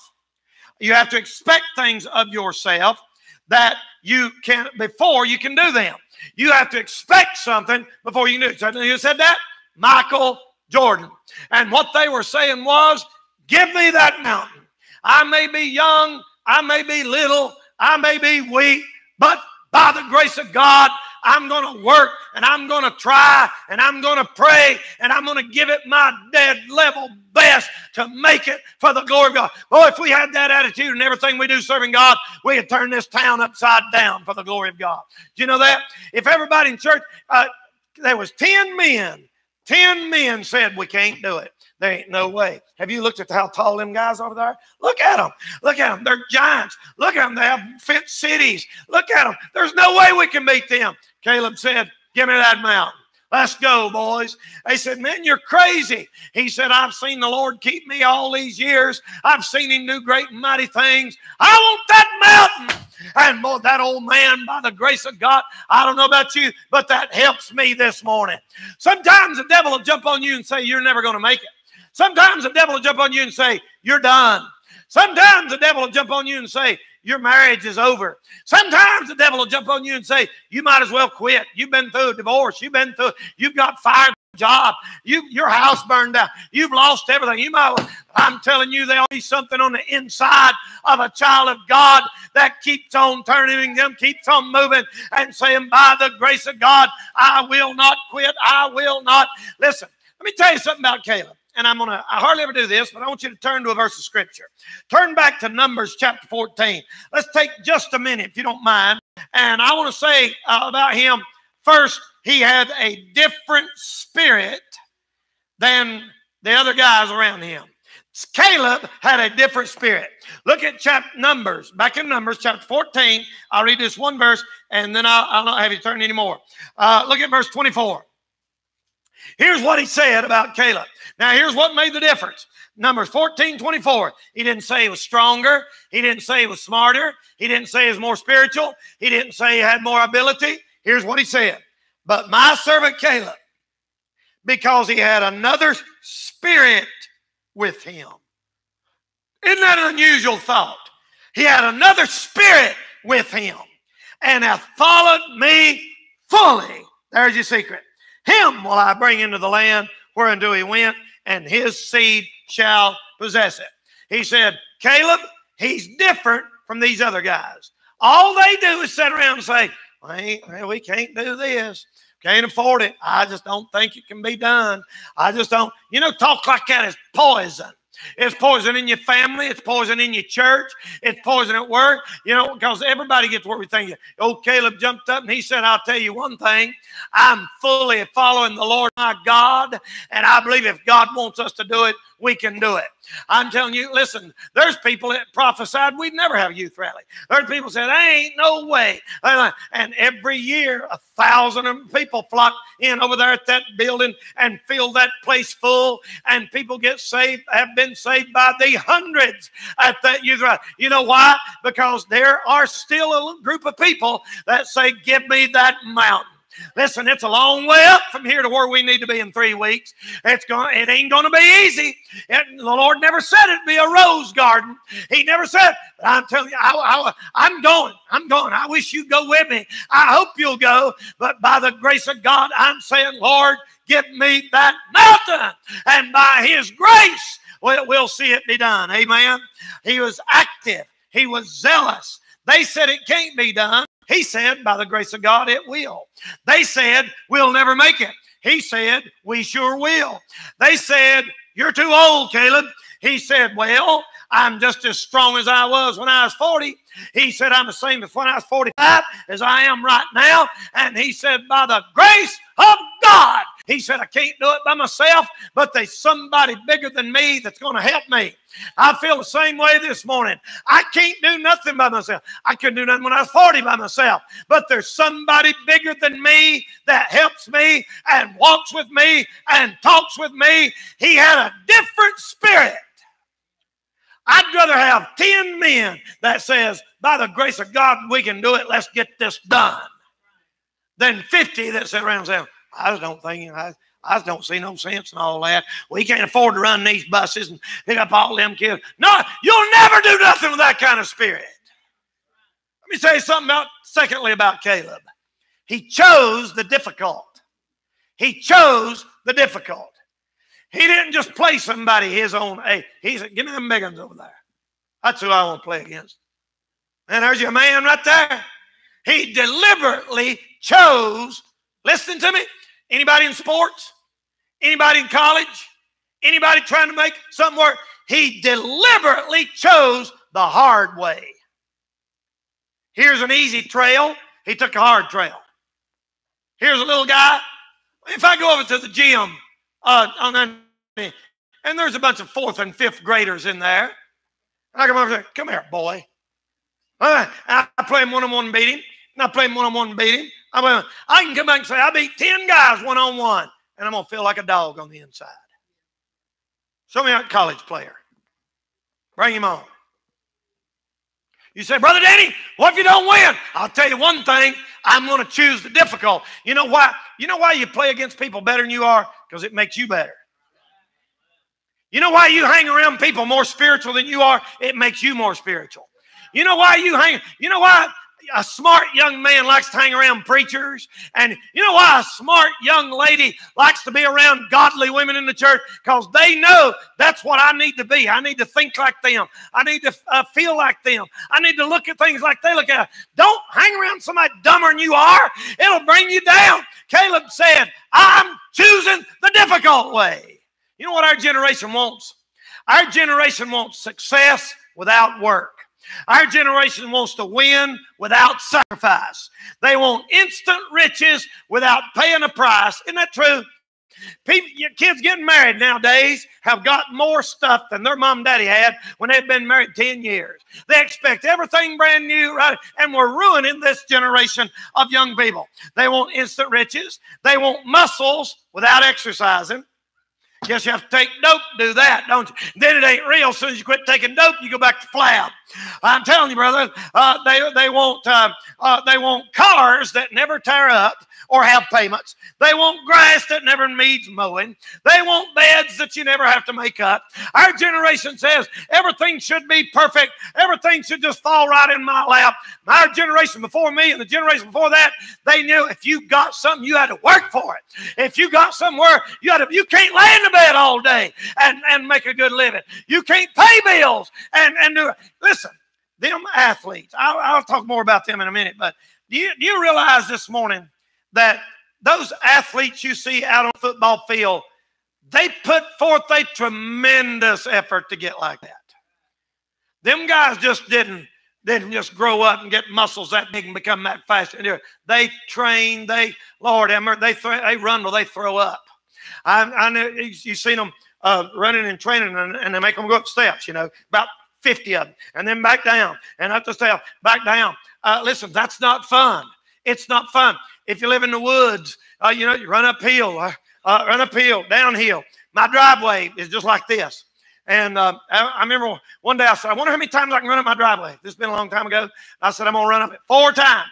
And one time you can feel it burning right here. And you know what?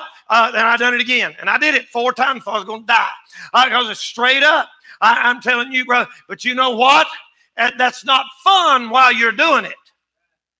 But in that game, when one step might make the difference between winning and losing, running up them steps kicks in and gives you that little bit more endurance, that little bit more faith, that little bit more strength to make that. And that's how games are won. Them football players, did you hear? Listen to this. Some of you ain't going to believe this, but I just read it. Popped up on my phone. I don't know how it does that, but stuff pops up on my phone. And I said, I want to read that. There was a basketball player from the Philadelphia 76ers. Just happened this week. And he was caught on the bench. Wasn't even in the game. He wasn't even on the floor. He was on the bench, and he had his phone out. And him and a buddy was looking at something on his phone. And they fined him. And he had to apologize in front of the whole country on TV. Did y'all hear about that? I thought, Lord have mercy. Lord have mercy. So, where would you be if we had that rule here? He was fined thousands of dollars. And you know what his excuse was? His daughter was sick and he's checking on her. And they said, no excuse. The rule is, when you're on that bench, you're sitting there and you're cheering your team on. You notice now that they all stand up. If one falls down, they all go run and pick him up. If we had half that much dedication in church, Lord, we'd be there. You know what happens when somebody falls in church? We kick them and say, I couldn't believe that. I knew there's a hypocrite all along. And if somebody falls down on that ball court, all 4 of them run and pick that guy up. Lord, listen, we ought to be ashamed of ourselves if a basketball team's got higher standards and more dedication than we have serving God right here in the house of the Lord. Well, hey, the man didn't do nothing but look at his phone, and they fined him. That's why we ought to, listen, we're in the army, people. We're in God's army. We ought to have at least as much dedication. I'd feel bad if I could try harder to win a ball game than I could be to see God's power come down at that youth rally and souls be saved and change their eternal destiny. You say, well, what can I do? You don't never know, just one little bitty thing. Him holding that phone out probably didn't make them lose. I think they did. I don't know, but it probably didn't. Them guys out there probably didn't know it. But what they're saying is, that's a bad testimony. We're out here fighting, even in the playoffs, and you sitting there playing. That shows your mind, your heart is not in what we're doing. Man, that spoke to my heart. I preached Ronnie's funeral yesterday. Ronnie Loftus, you sat right back there on that back row. He'd sit right back there every Sunday, just have on a white shirt. He never did wear a tie or nothing. Y'all remember Brother Ronnie? You never knew he was here. That was a good man, I'm telling you. He sat there like that. Ronnie was my friend. I visited him Tuesday and prayed with him. And Wednesday, his son called me, Mikey, and said, Daddy's gone home to be with the Lord. And I preached his funeral yesterday. And I could stand up there and say, Ronnie loved God. He read the Bible all the time. You know what he told me? He told me the other day, he said, Danny, I've always stuck with you because you give it to us on the plate. He said, you put it on the plate so we can eat it.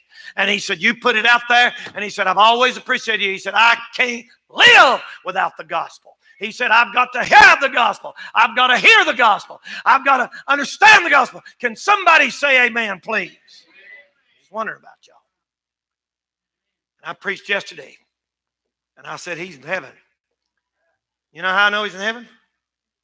One Sunday morning, many, many years ago, up in Marion, before we ever even built that new church in Marion, we had an old building up on the hill. And I had an office upstairs. I was praying, the old block building, and I was up there praying. And we had visited him and tried to get him to come to church. We'd witnessed to him and say, why don't you come to church, Ron? And he wouldn't. He's lost. Worked at CNA up there all these years. Worked there 40 years at CNA. Man, his boss man said if I had a whole plant full like him, I could let half these people go. That's what kind of man he was. And that morning, me and somebody led his wife, which they wasn't even married yet, to the Lord on visitation. Well, she met him, they got married, and one Sunday morning, they came to church.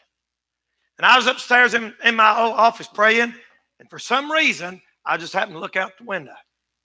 And I saw him park across the street and start walking across the street. And I went, glory to God, hallelujah. Ronnie's here. Amen. Save him today, Lord. And about that time, his wife ran across a rose bush or something and tore her hose and just got all upset. And he was saying, and she was, oh my goodness. And they turned around and was leaving. Go get in the car. It's true. And when I seen them hit that car, I run, throw my Bible down, run down the steps, and I run out in the front yard and said, hey! They turned around and said, where are you going? They was leaving to go home. Devil's trying to keep them coming in there. And then they was sort of embarrassed. I said, come on in. It's all right. Don't worry about it. We got nails in these pews in here to tear your hose worse than that. That's true. And they came in, and I preached that morning. Ronnie walked down the aisle and got saved and lived for God till the other day when he left this world. Straight as a stick. Now, I wonder, what could I have said at that funeral if I hadn't went down them steps that morning? If I hadn't went down there and hollered at them. See, you might think, I can't do nothing big. I can't do nothing important. Listen, people, that little holler kept that man out of hell. Just that one little thing. We think preachers have to organize some big, the New Man Youth Camp out there. You know, people say, oh, you got a big group together and organize that? Huh? You know what I did? I was standing in the bank one morning, and a woman who worked there that I didn't even know, I knew her face, started coming to church right after that. She said, Danny, she said, I want to show you something. Took it out there. We bought a youth camp. Thousands of people been saved, still are. And I said, what made you come to our church? She said, you was standing in the bank one morning, and you did something. And she said, when you did that, God spoke to me and said, you need to go to that church and help him. I said, what I did? She never did tell me what I done. Pick my nose. Give somebody a tract. I don't know what I did. I used to be bad. I'd just stop and pray, you know. One time I seen somebody in a store, and this is a long time ago, and I said, they said, pray for me. And I said, okay, and grab your hands. Said, dear Lord, I pray. They're trying to jerk away, you know. And they told somebody where it said, I saw him, and he prayed for me right there in public. And but anyway, what I'm saying is, it don't take a big bunch of talent. Just be wholly following the Lord. Did you know if you wholly follow the Lord will use you like that? He'll use you in ways you don't. I ain't no organizer. I ain't a businessman. I'm just follow the Lord wholly. I try to. And when you do that, he'll use you. He wholly followed the Lord. We had a girl many years ago. Did not graduate high school. Come from the poorest of poor families over there in what we call Stumptown. One day we had a big day at church, and I said, everybody go, let's work hard, let's visit. And she wanted to be a bus captain. She said, I want to be a bus captain. I want to help kids that had to grow up like I had to grow up. I want to be able to help little boys and girls that don't have none. I said, wonderful, wonderful. Let's do it. So she went out and started visiting, and she set a goal. She said, I want that mountain. And I mean, she worked, and she got people to help her, and they went out visiting all over that community, and I mean, all over town. And they told me that evening, somebody called and said, listen, she's going to have a mob. She's going to have a mob. She said, I want that mountain. And boy, she worked, and she prayed. That girl, she probably couldn't pronounce most of the hard words in the Bible. Probably couldn't. She had no formal education, maybe junior high at the very most. No stable home life. Families all to pieces. They rolled in that Sunday morning and had 105 people on the bus. Not counting people that drive cars. I'm talking, you talk about packed. They out the windows, their heads were, they're crammed in the aisle. They open the door and 4 or 5 fall out. I like that. I never seen so many youngins in all of my life. Do you know what she had? She didn't have a lot of education. She couldn't sing. She didn't have nice clothes. She wore old print dresses and was poor. But she said, bless the Lord, give me that mountain. And she got it by the grace of God. Isn't that a blessing? Let me say 3 this morning. I'm done. He wholly followed the Lord. He went by the right rule. I'll give you a quote. It's not the size of the man. It's the size of his heart. You know what it takes to be a success? Heart, brother. Who said that? Evander Holyfield. I'll give you another quote. Always make a total effort even when the odds are against you. You know who said that? Arnold Palmer. You don't go by the trends of the times. See, you know what the trend was? I get tired of hearing it. Brother Derek hit on it a little bit in Sunday school. I get tired of hearing it. Well, the world's changing, so the church must change to set the world. Now, it depends on what you mean by change. I mean, we use technology. We use different. I mean, I'm all for air conditioning. I'm all for I'm putting sermons out, and I believe in all of that. But when it comes to changing what we believe, what we preach, what we understand that book to say, no, we don't go with the trends of this world. That's what's wrong with churches this morning. And many of them are just going right. They're not with the world. They're just 20 years behind it. In another 20 years, where the church is going to be. You know what Caleb did? He said, no. All of y'all say, but Caleb, the world's different. You can't believe like that no more. He said, I still believe it. I'm going to wholly follow the Lord my God. I'm going to follow him. And if I fail, I fail. Ladies and gentlemen, you looking at me this morning? As long as I'm a pastor here at this church, by the grace of God, we're still going to believe the same book. We're still going to preach the same blood of Jesus Christ. Get you to heaven. Listen, if I ever quit preaching that, check me in the nut house. I've lost my mind because I'm not changing what I believe. Say amen right there. You say, but Brother Danny, the world's changing. I know it. But you know what Jesus said? Thy word is true from the beginning. Thy word is truth. I know that we have to make adjustments here and there and all of that, but we will not change. Caleb, don't you know that you're out of style and you're old-fashioned? We can't go up there and fight them giants. He said, I'm going, boys. I'm going to holy fight. You can sit around here and be chicken out if you want to. You can let the people laugh at you if you want to. I'm going. And God give him that mountain. God give him that mountain. Amen. Tell you a little story here. I'm through. A couple right quick. When I was little, don't laugh at me. When I was little, my mom told us stories. Now, for somebody else in here that your mom told you this story, you know, you're going to think I'm a little baby when I tell you this. But she used to tell us a story about a little choo-choo train. And the name of it was, I Think I Can. I Think I Can. How many of you have ever heard that story? Right? Don't laugh. That'll preach. And it was like, little train trying to go up this hill. And I always felt so sorry for it. The way she'd tell it, I'd think, that poor little train, why don't somebody help it? It tore my heart out. I was 4 or 5 years old. And she said, I think I can. I think I can. I think I can. And every time she'd tell it, I thought, is he going to make it? He made it every time, but I'd always think that. Y'all remember that story? You poor, ignorant young people nowadays. There's no hope for you. All you know how to do is move your thumbs.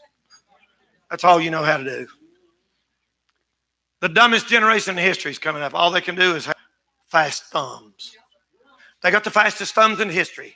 Congratulations. You really accomplished something.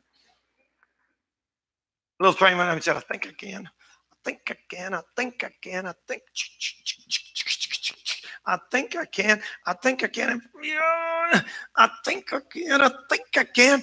I think I can. And he got to the top and he started going down the hill and he said, I thought I could. I thought I could. I thought I could. I thought, glory to God. That's me. I've been that little choo-choo all my life. I think I can. I think I can. I think I can. Paul said it. I can do all things through Christ with strength. He was just a little choo-choo. He probably wrote that story.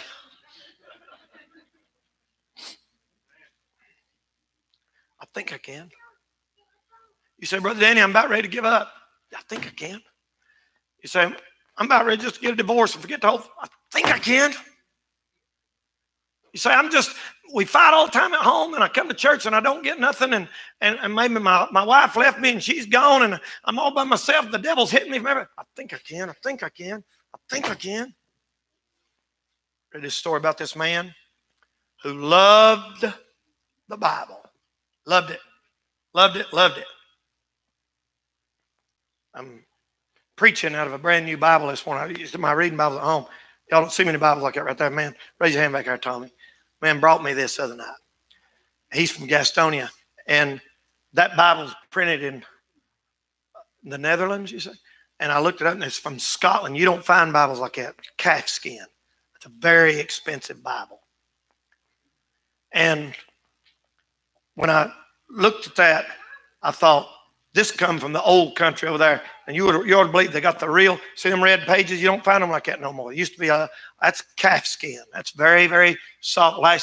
It'll last the rest of my life and many more to come. And I just wanted to bring it and preach out of it this morning. And I thought about this Bible.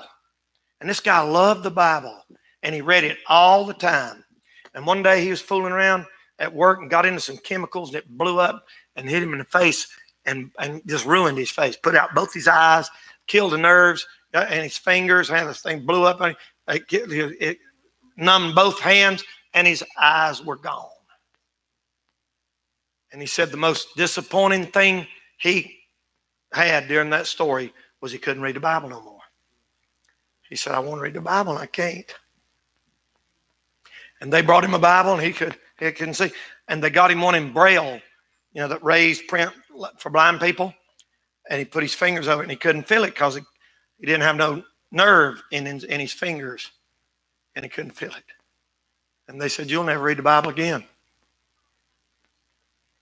And it broke his heart. And he said, just let me kiss it. Just let me kiss it. And they put it up and he went. And he took it and he said, wait a minute. And he felt it.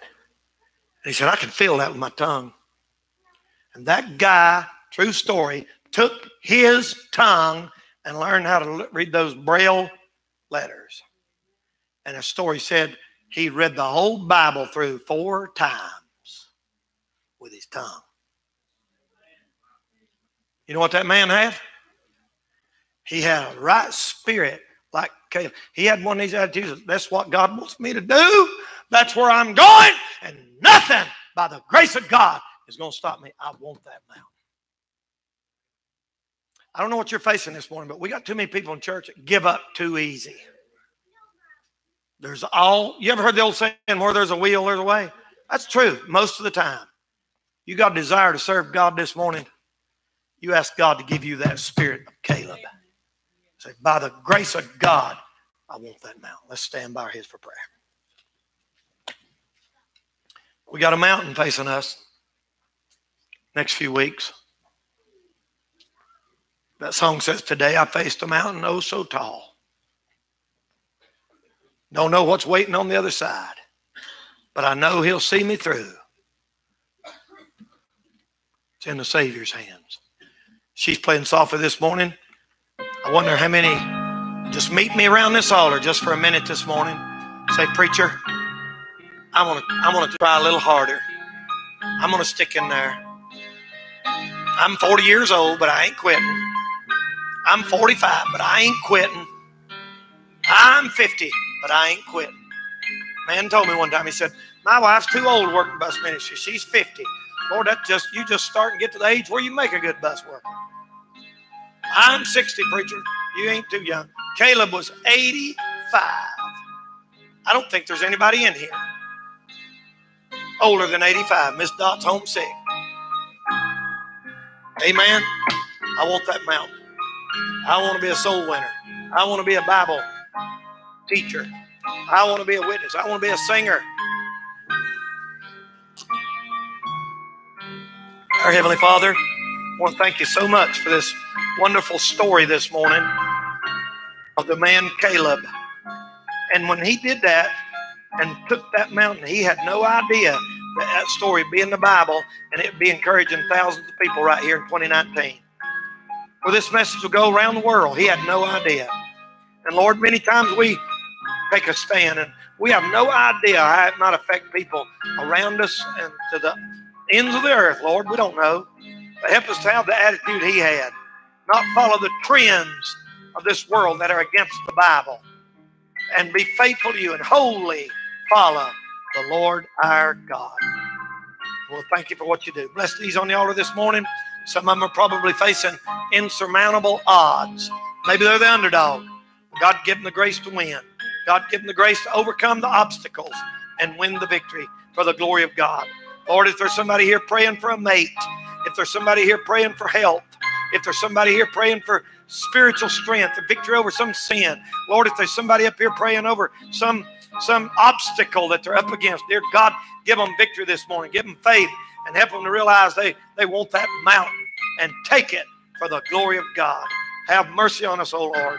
Bless our church as we attempt to give us that mountain here in the next 3 weeks youth rally. We'll thank you and praise you for what you do.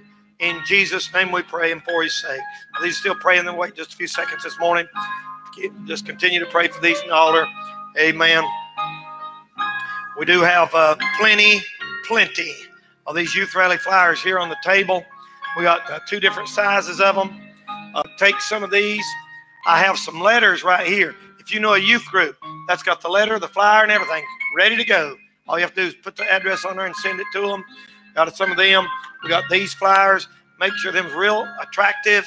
They get a lot of attention, but they ain't getting it here on the table. So I need somebody to help me with these.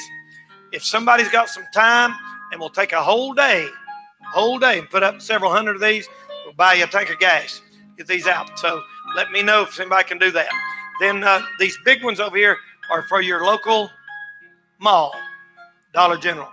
Put them up and take them places, and God will bless you for it, okay? All right. Now, there's three papers here. Make sure you get signed up. We're going to have a meeting tonight about the food. Tonight, after church, about who's helping what in the food. So get on this list here, and we'll get that settled. It's on, y'all. It's on 19 days.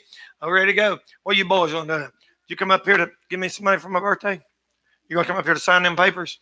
Oh, you did? Oh, you already signed it. That's good man right there. All right. You have to put them out now. Put them on one. Stick one on your locker. You can only take what you put up, okay?